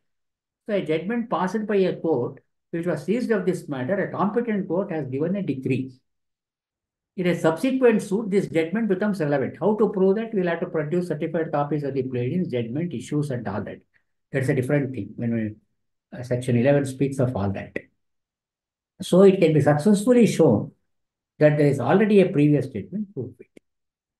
Then 41 says judgments rendered by probate courts, matrimonial courts, insolvency courts, and fidelity courts, they are judgments in rem, and whatever is declared by that is conclusive through the facts stated therein. And then 42 says judgments, orders, or decrees other than those mentioned in 41 are relate to matters of public nature. Now, you will find that 44 is an exception to 40, 41, and 42. Fraud or collusion in obtaining judgment or incompetency of the court may be proved. The corresponding section in 2003 enactment is 36. I am not 36. It is 38. I'm sorry, it is 38. Section 44, corresponding section in the new enactment is 38. Any party to a suit or other proceeding may show that any judgment, order, or decree which is relevant under section 40, 41, or 42, and which has been proved by the adverse party. How is that proved? By production of the certified copy of the judgment, pleadings, issues, and everything, was delivered by a court not competent to deliver it. It's quorum non judice. It had no inherent jurisdiction. Therefore, the principle of res judicata would not apply. A judgment rendered by a court not competent to deliver it, competence in the sense of jurisdiction of the subject matter of the suit, is quorum non judice. It's a void judgment. It is a nullity. That would not operate as res judicata. So, therefore, this B, who is the plaintiff in the subsequent suit, true, there is certainly a decree against me. I don't dispute it. But I am still entitled to maintain the second suit because the decree is passed by a court not competent to do it. Not competent to do it. So, therefore, in that matter where I refer to divorce proceeding, a decree for divorce has been given. I said a maintenance suit, a collateral proceeding. But some other suit, wife files a petition for restitution of conjugal rights. No, there is already a decree filed. Who has passed it? I can still urge, well, I am entitled to restitution of conjugal rights. You have got a duty to take me back. The decree that you have obtained is a nullity. So, therefore, 44 is an exception to it. One exception is when the decree is passed by a court not competent to deliver it. Case laws I will come later. Second thing is, if it is obtained by fraud or by collusion. First, I will deal with this collusion. This happens many times. A files a suit against B for some relief. Declaration, specific performance, eviction, all these things are done. This B defendant gives a show of contest. He will be watching the proceedings. If he finds that the summons is returned, he will not stand up. His lawyer will also not stand up. If the endorsement is that the summons is duly served and the court is inclined to proceed ex parte, then the defendant will appear and say, I may be given time, will engage a lawyer. Or some lawyer would say, well, oh, is this the matter? So case number so-and-so, well, I have instructions to appear. I file a memo of undertaking. Next day I file a memo of undertaking, or it may be passed over. Next day I will file that wakalat. This goes on. And we also honestly believe that there is a real contest. It goes on. one fine day the matter is referred to Lok Adalat, or he gives complete consent for the decree. Well, if you are satisfied that it is a clear case of consent or a judgment and admission, certainly we can pass it. Ultimately, it may turn out to be a collusive suit. Either the plaintiff has title or the defendant has title. Somebody else's property. Such a decree is passed. That decree will not operate as res judicata. Number one, a decree passed by an incompetent court does not operate as res judicata. A decree passed in a suit which is signed by collusion between the parties does not operate as res judicata in view of section 44 of the Evidence Act, corresponding provision 38. Then what is this fraud?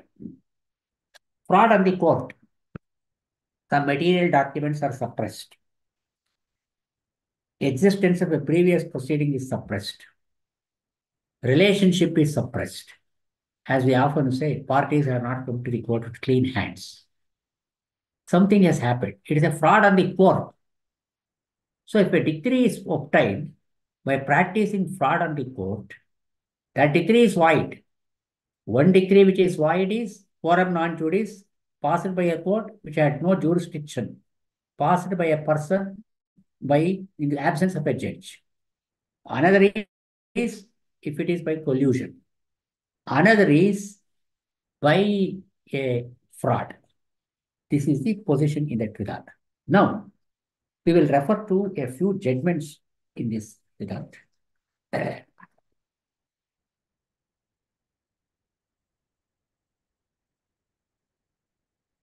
We will make a beginning from this beautiful judgment of the Supreme Court in 1994, Volume 1, SCC, page 1.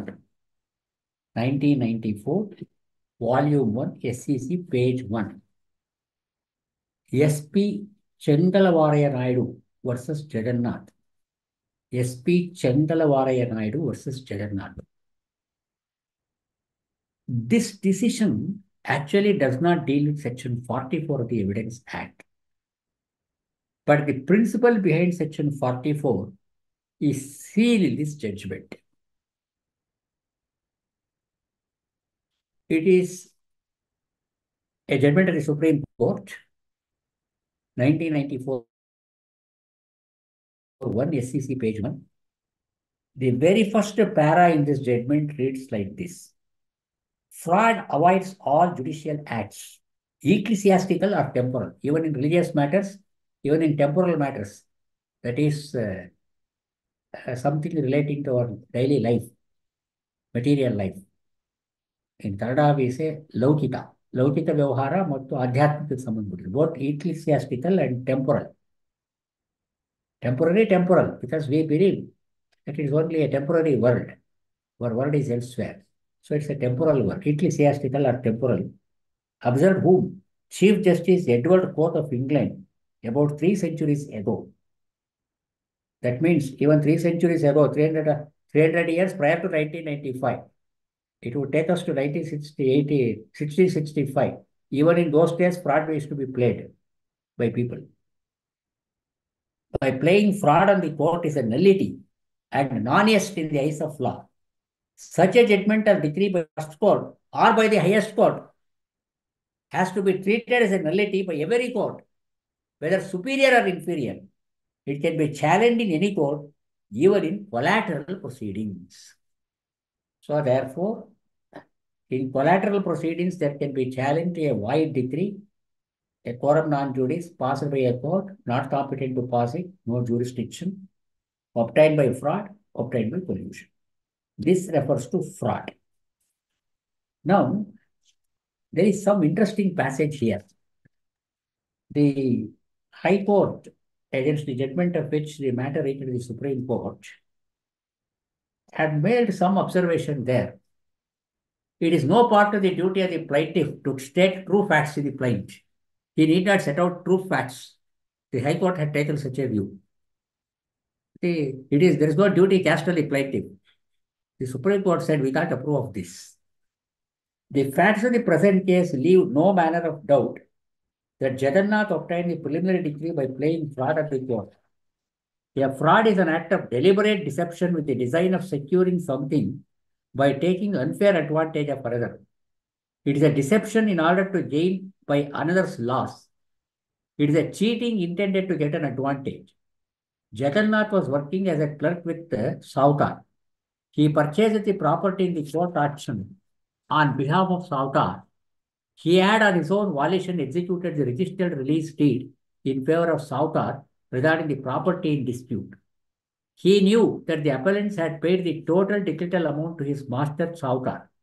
Without disclosing all these facts, he filed the suit for the partition of the property at the ground that he had purchased the property on his own behalf and not on behalf of Sautar.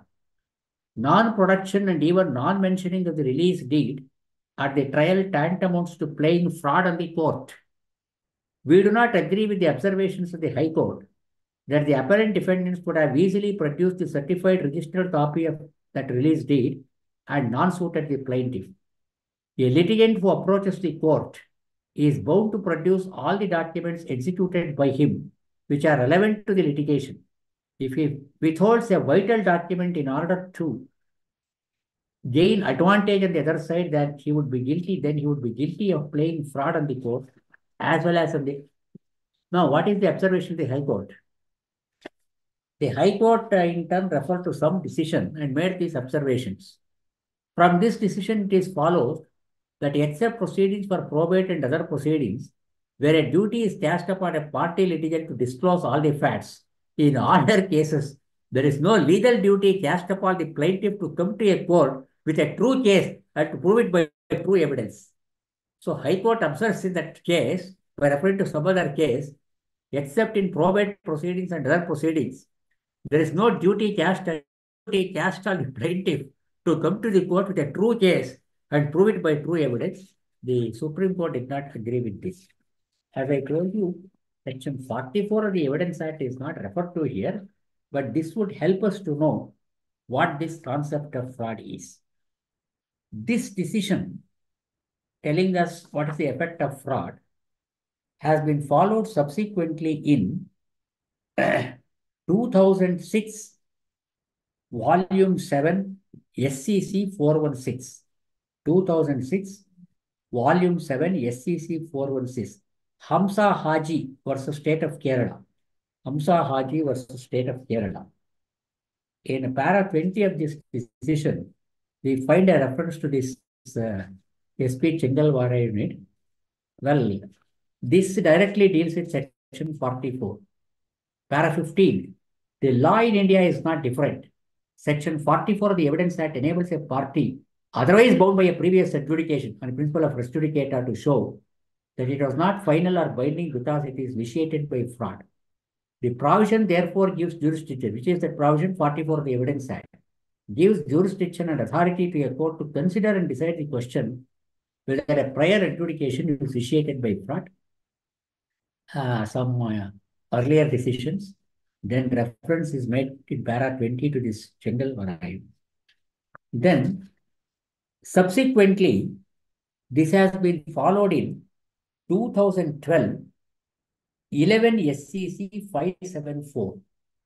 2012, 11 SCC 574.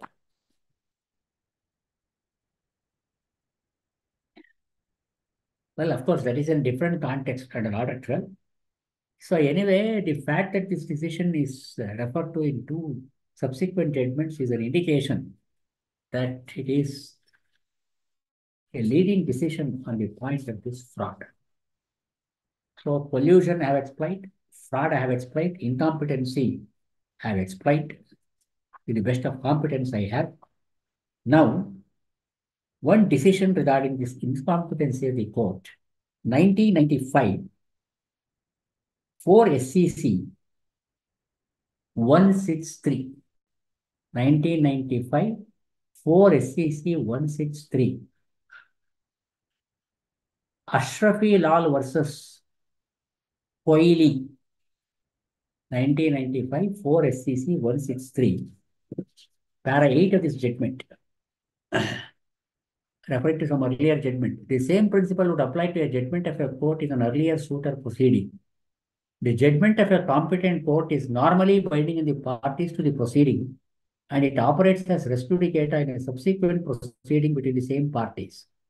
An exception to the said rule is drafted by Section 44 of the Evidence Act, which provides that any party to a suit or other proceeding may show that any judgment or order or decree which is relevant under Section 40, 41, and 42, and which has been proved by the adverse party was delivered by a court not competent to deliver it or is obtained by fraud or collusion.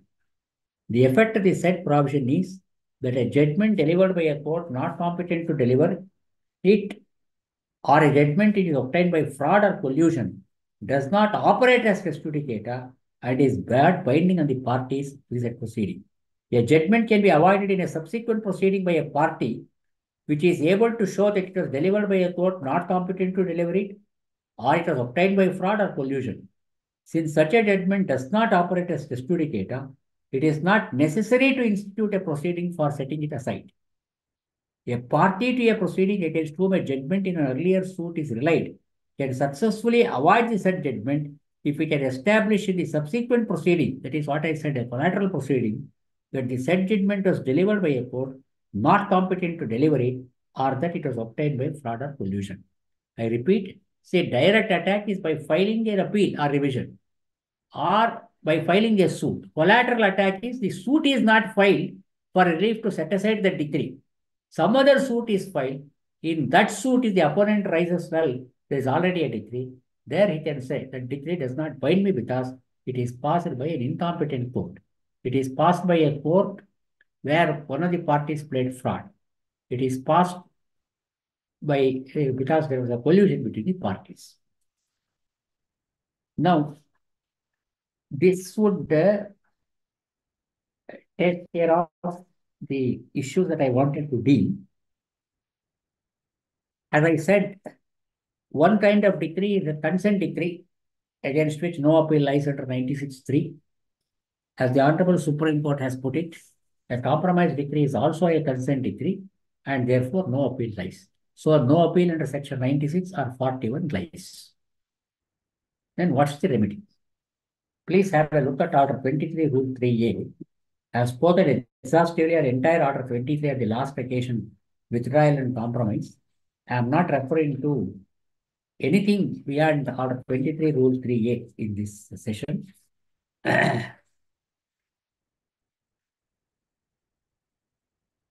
Because if I refer to withdrawal, Vikas Chatur will ask me to withdraw from the session immediately because it's already 8. We will take up only Order 23, Rule 3A. No suit shall lie to set aside a decree on the ground that the compromise on which the decree is based was not lawful. Now, what is that lawful? Go to explanation.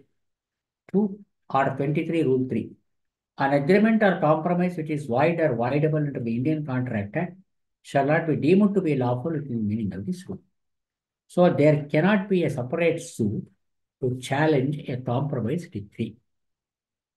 An appeal under 96 read with Order 41 is also barred in view of 96(3). A decree obtained by consent, no appeal lies, no suit lies. What then is the remedy? First, let us exhaust the statutory provisions, specific statutory provisions. I repeat, no appeal, no suit in view of Order 23, Rule 3A. Then what then? Then have a look at Order 43, Rule 1, capital A, Subrule 2. Order 43, Rule 1, capital A, Subrule 2.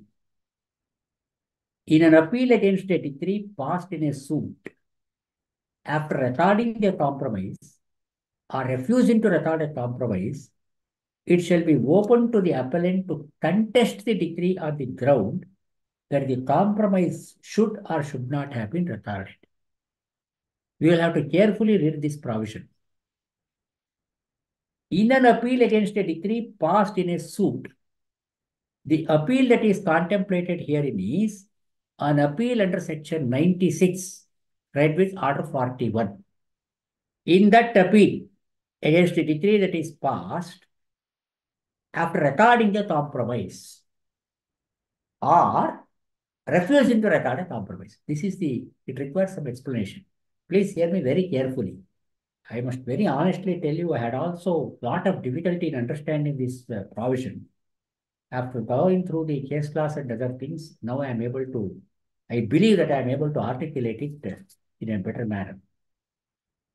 You see, please have a look at Order 23, Rule 3 itself first.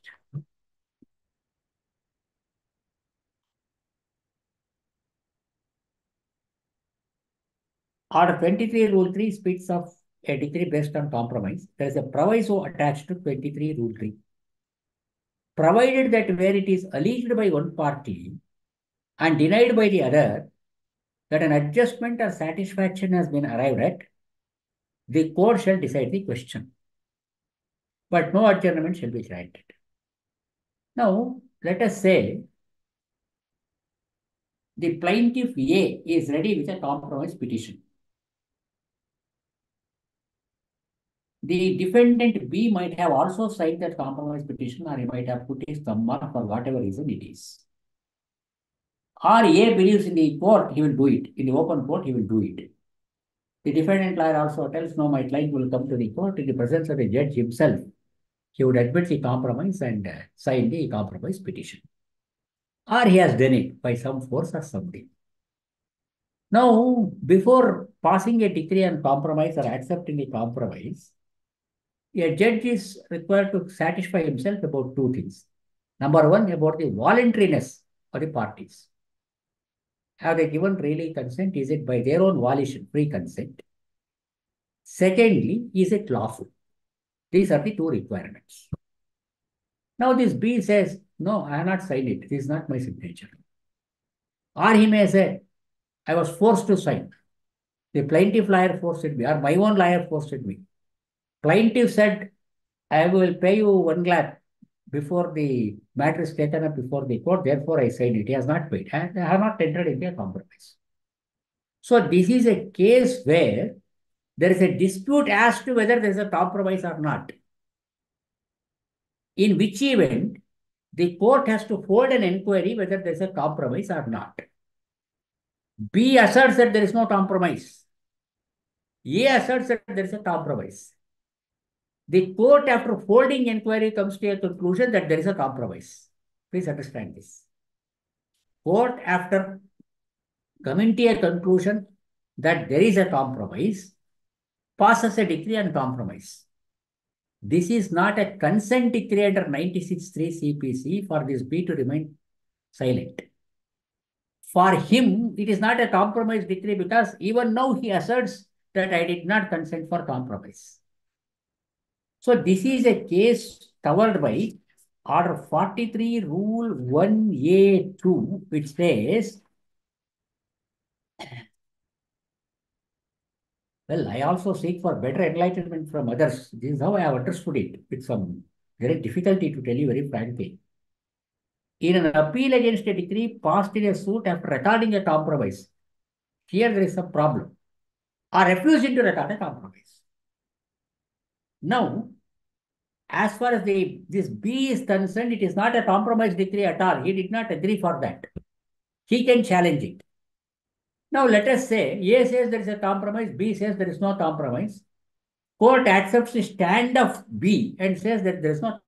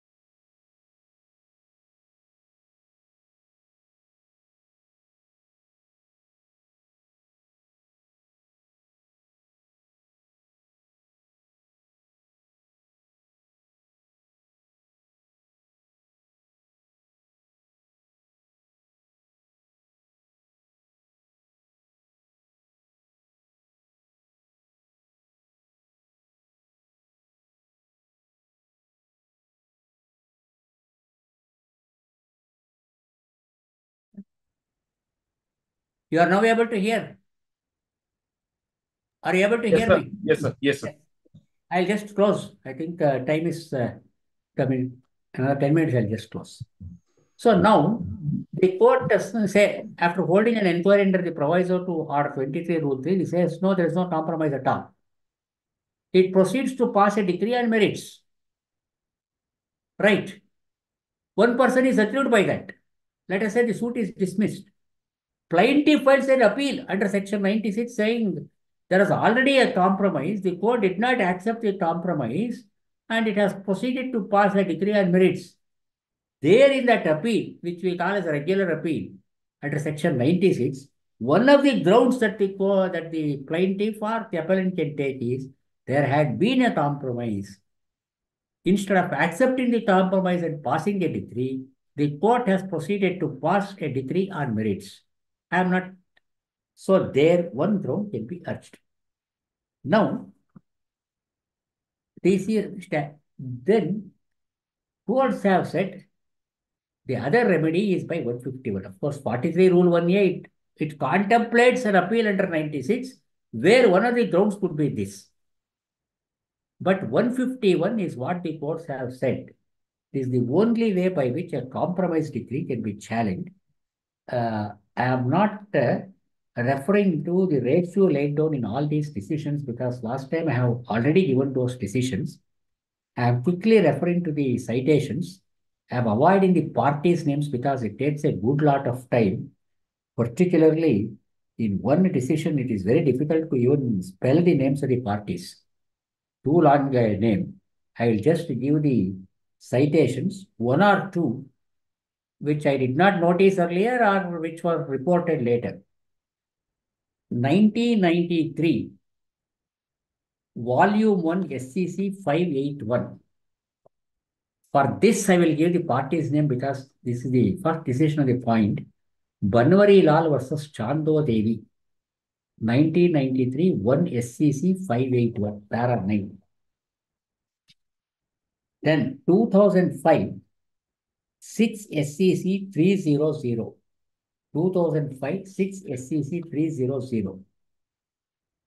It is in this decision that 43 Rule, the reason is there was a provision under Order 43 Rule 1 to challenge a compromise decree. 43 Rule 1M, it provided for an appeal against a compromise decree that has been deleted by 1976 amendment.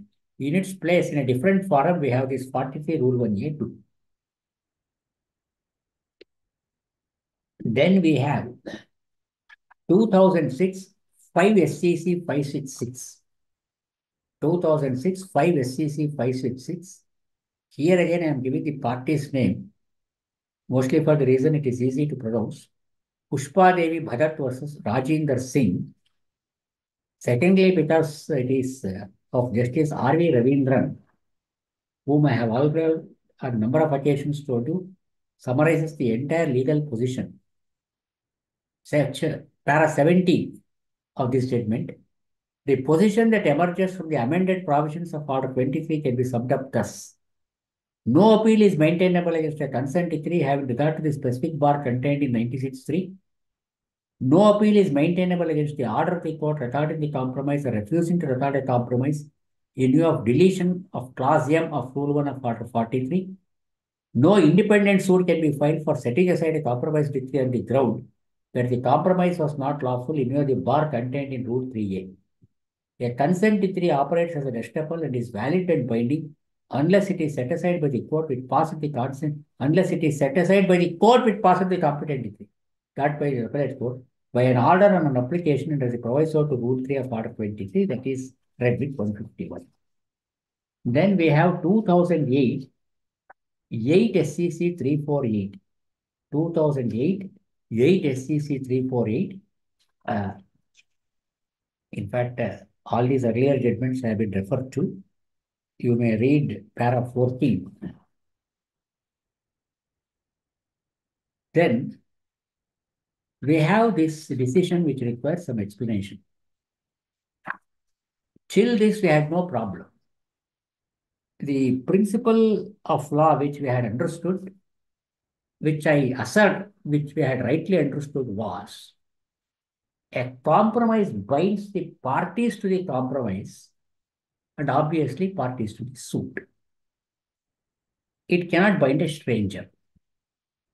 The bar under Order 23, Rule 3A can be only for a party to the compromise. For a stranger, it cannot. I told you about the collusive suit. A and B file a suit. It is a collusive suit. There is a consent decree, right? A and B are barred by 1963 to file an appeal. They can't file a suit because it has been described to be a compromise decree. Order 23, Rule 3 is a bar. How is that C, who is affected by this decree, his property is, his rights are in jeopardy because of this compromise decree between A and B, a collusive decree or some other decree, or certain facts not have been brought to the notice of the court. He may have an independent title. This C is not bound by the compromise. This is a basic principle which we are following. There appears to be some, I am guardedly using the word appears to be, a slight deviation in this Trilokinath Singh versus Aniruddha Singh. Trilokinath Singh versus Aniruddha Singh, 2020, Volume 6, SCC 629. You are hearing? Yes, 2020, Volume 6, SCC 629. This decision at first blush gives an indication that even a third party is barred by Order 23, Rule 3A from challenging a compromise, from filing a separate suit. He can't file a separate suit. His remedy is also to approach the very same court by way of a petition under 151. This gives that indication at first blush. Usually, head notes also will tell us. That's the impression that that many have gained on reading this judgment. Of course, the Karnataka High Court has clarified it. But there is some indication in this very judgment itself to say that the bar under Order 23, Rule 3A is confined to the parties to the compromise. Para 22 of this judgment reads like this. Indeed, the appellant was not a party to the stated compromise decree. Fine. He was, however, claiming the right, title, and interest over the land referred to in the stated sale deed dated so-and-so, which was purchased by him from so-and-so judgment debtor and party to the suit. It is well settled that the compromise decree passed by the High Court in the second appeal would relate back to the date of institution of the suit between the parties. In the suit now instituted by the plaintiff, at best, he could see relief against so-and-so, but cannot be allowed to question the compromise decree. Therefore, the person who filed that independent suit, in this case, was claiming under a party who was a party to the compromise. The Karnataka High Court had an occasion to clarify this. It may be a little difficult to use the expression clarification because technically the High Court cannot clarify it. Well, for lawyers and judges, we can take it as a clarification given by the High Court, rather, or explained by the High Court. ILR 2021 Karnataka 338. Sushila versus Vijay Kumar. In this decision, or rather in this case, this Trilokinath Singh was cited.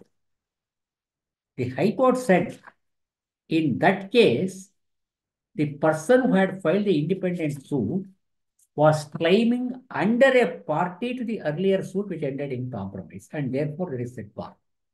Whereas 22 and 23 of this judgment are important. As far as the reliance placed on the decision of the Honorable Supreme Court is concerned, has to be noticed in the case of Trilokinath itself, has to be noticed in the case itself, in that case itself.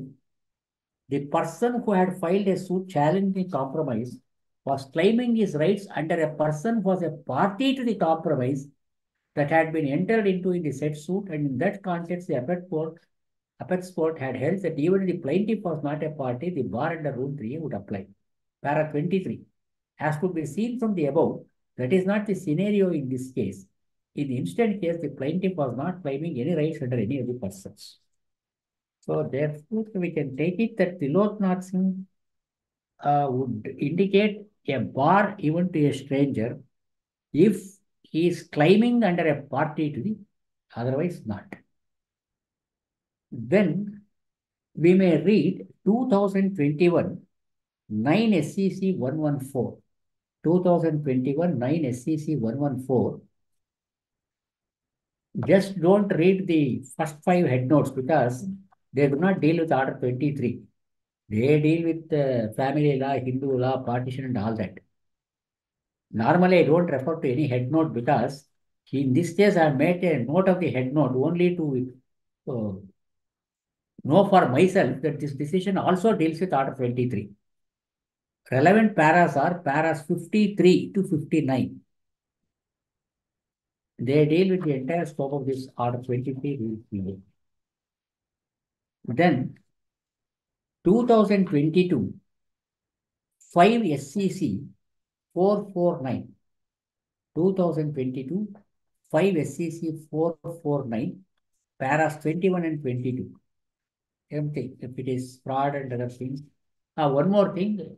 See, in this case, challenge to compromise decree was not accepted because they wanted to get that compromise decree amended under 152 CPC. The court said 152 is meant for correcting some clerical or arithmetical errors or typographical errors. There cannot be a challenge to a compromise decree under 152 CPC.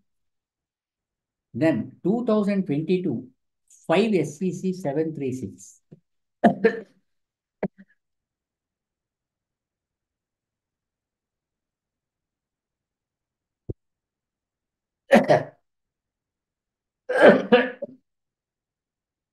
2022 5 SCC 736, para 7 to 9. 2023 9 SCC 641. 2023 9 SCC 641, paras 84 to 93, 84 to 93, 95, 96, 101, 103, and 104. 84 to 93, 95, 90, 101, 103, and 104. Perhaps this 22 and 23 decisions I had not cited on the last occasion. Now, what all I have spoken about challenge to a compromise decree passed in a court. Now we have this compromise decrees in Lok Adalat. What might be placed, may be played on the Lok Adalat. There could be a collusion also there. There, what's the remedy? If a decree passed, or rather, technically speaking, an award is passed by the Lok Adalat, where is to be challenged? This is by way of a writ before the High Court. This is made clear in 2008, Volume 2, SCC 660. 2008, Volume 2, SCC 660. This should be sufficient. But since there are some judicial officers about the care they need to take while entertaining these compromise matters in Lok Adalat, we may again refer to another beautiful judgment of Justice R.V. Ravindran in 2009, 2 SCC 198. I am not going into details because I am not referring to any provision of the Legal Services Authorities Act or anything. That is not subject for discussion. Since I referred to this challenge to an award passed by Lok Adalat, I thought it better to bring to the notice of the judicial officers here as to the care that they are required to take while sitting in Lok Adalat. This is 2009, 2 SCC 198, paras 8, 9, and 18. Paras 8, 9, and 18. His Lordship Justice Ravindran has referred to the provisions the Legal Services Authorities Act and all that. You may do it. With this, I am done. Though I had given the title to the topic as modes of challenging a various decree, in the heart of my hearts, I was only particular about explaining to the audience the concept of a void decree and the concept of quorum non juris. If what I have said has reached the audience effectively, I believe that my presentation would not be quorum non juris. I will take it, the presentation, not competence in the sense of intellectual competence. I will take it, a person who has jurisdiction to speak over it has spoken about it. I am not worried about other things. If incidentally you want to remember those things, I have no problem. In the heart of my hearts, my whole thrust was to tell you what a void decree is. There also, it is quorum non juris. Because there is some impression gained by 99 CPC that want of jurisdiction can be made a ground of attack in an appeal. That is permissible only when it is passed by a court which had no inherent jurisdiction, an incompetent court, quorum non juris. Then section 44 of the Evidence Act says, decrees passed by incompetent courts, then obtained by fraud or collusion, do not operate as res judicata. So if I have conveyed these things effectively, there will be res judicata for me also, because I can't speak on the same subject, because I have completely dealt with this. So let me not speak about this again on some other occasion. So if you have understood that concept of quorum non juris, incompetency of a court, what a void decree is, I think my presentation will be successful. So thank you, Mr. Vikas and Trivikram. Any questions? I will take it, provided your Zoom meeting is in, because I have exceeded my time. I know No, it. no. Once you know that, once you come to the platform, we know that we will be. It doesn't gain. It will be 2 hours, and we will be. It will be a power-packed program where back to back we will having the knowledge. Like you said that it was a session. You hit the bullseye. Everything so elucidatedly explained that everyone would be enjoying it. So 3 questions had come separately. Yes, please. Yes, though not directly with the decree, etc. It says, let's assume there's an order which is void without jurisdiction on the executive side. Is there any limitation to challenge that, and under what provision it will be challenged? No. First of all, there is no need to challenge. Secondly, when there is no need to challenge, there is no question of a limitation. No, he has given this example with it's a service matter. Let's assume an order of punishment. Well, my own knowledge about service matters is limited. No, that order is without jurisdiction. That order was not by the competent authority, but it is still operational. So if you have to challenge it, whether there will be any limitation to challenge that? No, there is one aspect. The challenge is only by way of a writ. My own knowledge of writ jurisdiction, High Court, is very limited. In fact, Vikas Chatrat is more competent to speak about it. A writ court, to my understanding, does not entertain matters if there is an inordinate delay. Though there is no period of limitation as such, inordinate delay in challenging something before a writ court may be a ground for not entertaining it. Limitation as such, my first principles of law would tell me that there cannot be a question of limitation there. I stand corrected. If Vikas Chatrat or somebody... Otherwise, in writs, they say that broad principles of limitation would apply. It cannot be dismissed on the ground of... They say it will be dismissed on the ground of delay and latches, not on the limitation. But they say for delay and latches, normally 3 years, that's a Supreme Court Constitutional Bench, Bhai Lal Bhai. But if that order is without jurisdiction, like you said, you don't have to challenge it. But if that order is void, ab initio, so what will no be need to challenge. No need to challenge. No, but it is affecting that employee. That's why I'm asking. I, as a judge, dismiss an employee of the revenue department. Is he bound by that? A simple example. I'm a district judge. There is an employee of the revenue department. He does not honor the court summons. I will say he has not honored the court summons. I will dismiss him from what jurisdiction I have. He did not challenge that at all. He can ignore that. But Even in if he case the wants department acts upon it, Huh? I go a step further. In case the department acts upon it and you don't challenge it within limitation, then what will be the effect thereof? The point is this. First of all, according to me, there is no point of limitation. You say the writ court doesn't entertain it. Even then, what I tell is, if a district judge dismisses an employee of the cooperative society, mostly these revenue departments and police, because others we don't have much contact.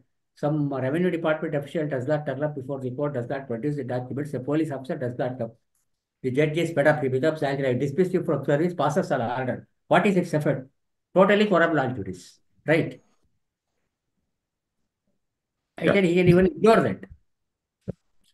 The next question is, let's assume you have submitted to a jurisdiction and ultimately you challenge it. Can there be any stop? You No, can say what I said in the without beginning, parties cannot confer jurisdiction on a court. If it is a case of territorial or pecuniary jurisdiction in view of section 21 and 21(2), then 99 CPC as explained by the Supreme Court in the Kiran Singh, relevant provisions of the Court Fees Act, well, unless there is a failure of justice, which is very difficult to demonstrate, no question of there it is a bar. But if it is want of clear lack of jurisdiction of the subject matter, inherent jurisdiction, certainly even by consent, as I said in the family court, the wife does not raise the question of jurisdiction, husband does not raise the question of jurisdiction. All right, the family court is situated elsewhere, will go it. I even go to the extent of saying, even if it is a decree by mutual consent, well, which is that court which has given that decree, the court which had no top itself at all. So you can't confer jurisdiction when it does not exist at all. It's a basic principle. So Yes, that your judgment of 2006, volume 7 SCC 466 will prevail.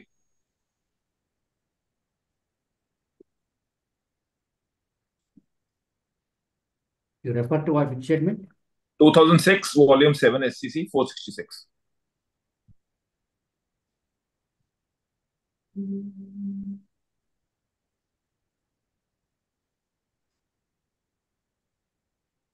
Yes. That is, yes, in the context of fraud, that has been explained in the context of fraud.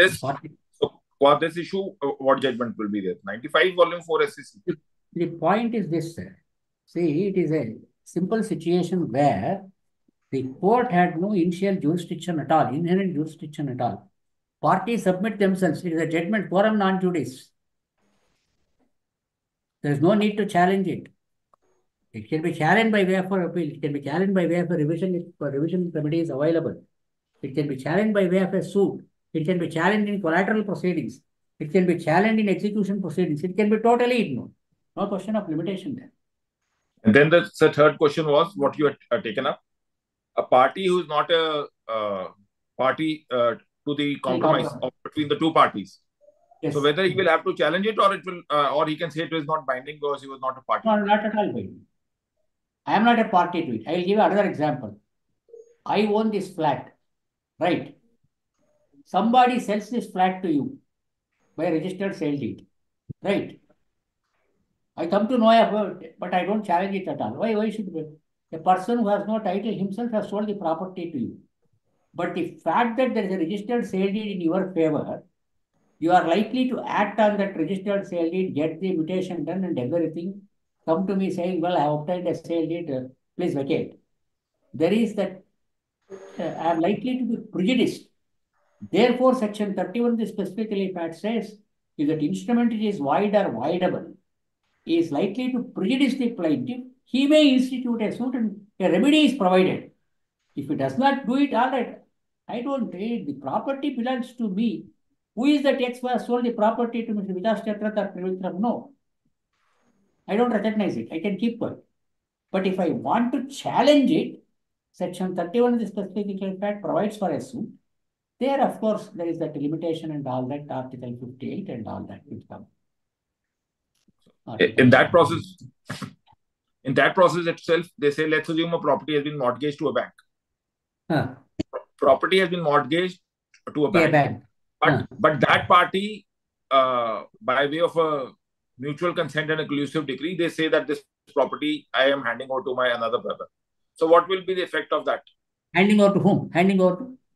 They enter into compromise that this property is now being transferred in the name of my brother. By way The of a bank decree. and the mortgager enter into a compromise, or who enters into a compromise? No, the two brothers. One who was mortgaged it, and They second enter was into a compromise. They enter into a but not compromise make to the what bank as the effect? party and get a decree. They enter into a compromise in terms of which who gets the property. One of them gets the property. A has mortgage to the bank. Yes. And the A gives the property by way of a collusive decree to his brother, saying that I am transferring this without any reference of that mortgage. What will be the effect there? The See, same point principles is this, that nobody can be give better title than what he has. He can't. See, A was the person who mortgaged the property. If A had title to the property at the date of mortgage, by this compromise or by this release deed, sale deed, gift deed, or whatever it is, it cannot happen. So he has to challenge that. The point is this. In the case of a mortgage, the position is different here. The reason is the property was mortgaged by A on a representation that he was the owner of the property. Bank believed him and accepted it and lent loan. Now, this transfer by A to B, it is subsequent to the mortgage. Yes. If B, by virtue of that transfer, has become the owner of the property, in a suit to be filed by that mortgagee bank for recovery of money for a preliminary decree for sale, Order 34 Rule 1 says, all parties interested in the right of redemption will have to be made a party to the suit. So, the title in a mortgage suit, the question of title is not involved there. It is the right of the mortgagee to recover money. Now the question is, since some other party has also come into picture, ultimately what happens is a preliminary decree for sale followed by a final decree. If the final decree is also not complied with, the property would be sold. In which event the property, as on the date of the court sale, would not be belonging to the mortgager. It would have gone to his brother or someone else. So there that problem would arise, and therefore Order 34 Rule 1 says, all persons interested in the equity of redemption shall be added as a party to the mortgage suit. The position in a mortgage is quite different here. Okay. Did you follow that? Thank you. Thank you. I will ask Vikram to share his knowledge. I just had this doubt and I just wanted to convey and take more clarification. There was one of the latest reported judgment by our Honorable High Court. Writ petition is the only remedy against a compromise decree passed in Lok Adalat, especially when it is obtained in fraud. Our Honorable Justice Srishananda sir's judgment is there. So can sir throw some light on this, that we will have more clarity? If you have the citation or case number, you can also tell it. Please, sir. It is MSA 10010 of 2021. I repeat, MSA, that is Miscellaneous Second Appeal 10010 of 2021, decided in Dharwad bench. Decided on 2nd February 24. I think judgment was recently released. Very good.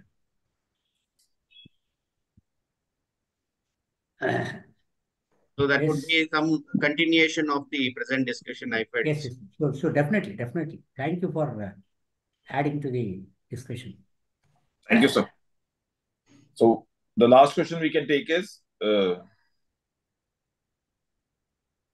respected sir, in a mortgage decree, decree holder can file a suit, sale proceeds. This question is incomplete. No, sir.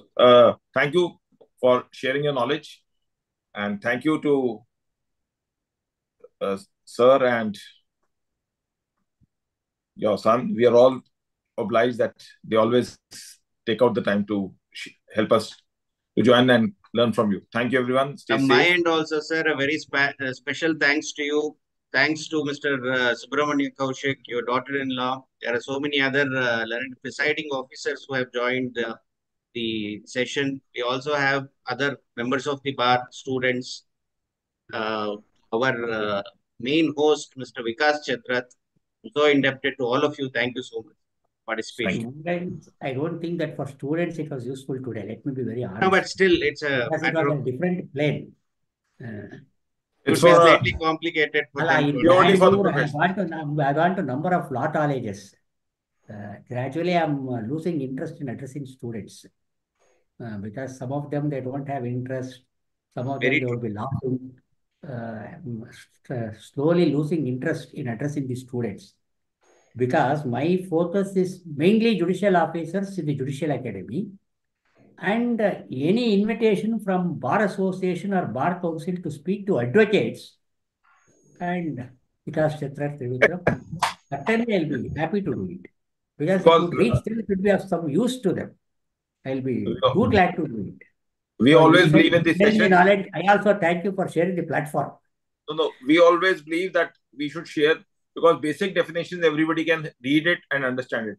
But professional knowledge can only be shared by the professional who has an experience like people like you. So thank you, sir, for sharing your knowledge. In the arbitration center, also students come for as interns. I was also taking a lot of interest, and the typists and staff also say, "Sir, some students have come, shall we send it?" All right. I was taking pleasure. I was explaining to them the whole concept. For a period of time, unless I ask them, they don't open up. And they will immediately vote.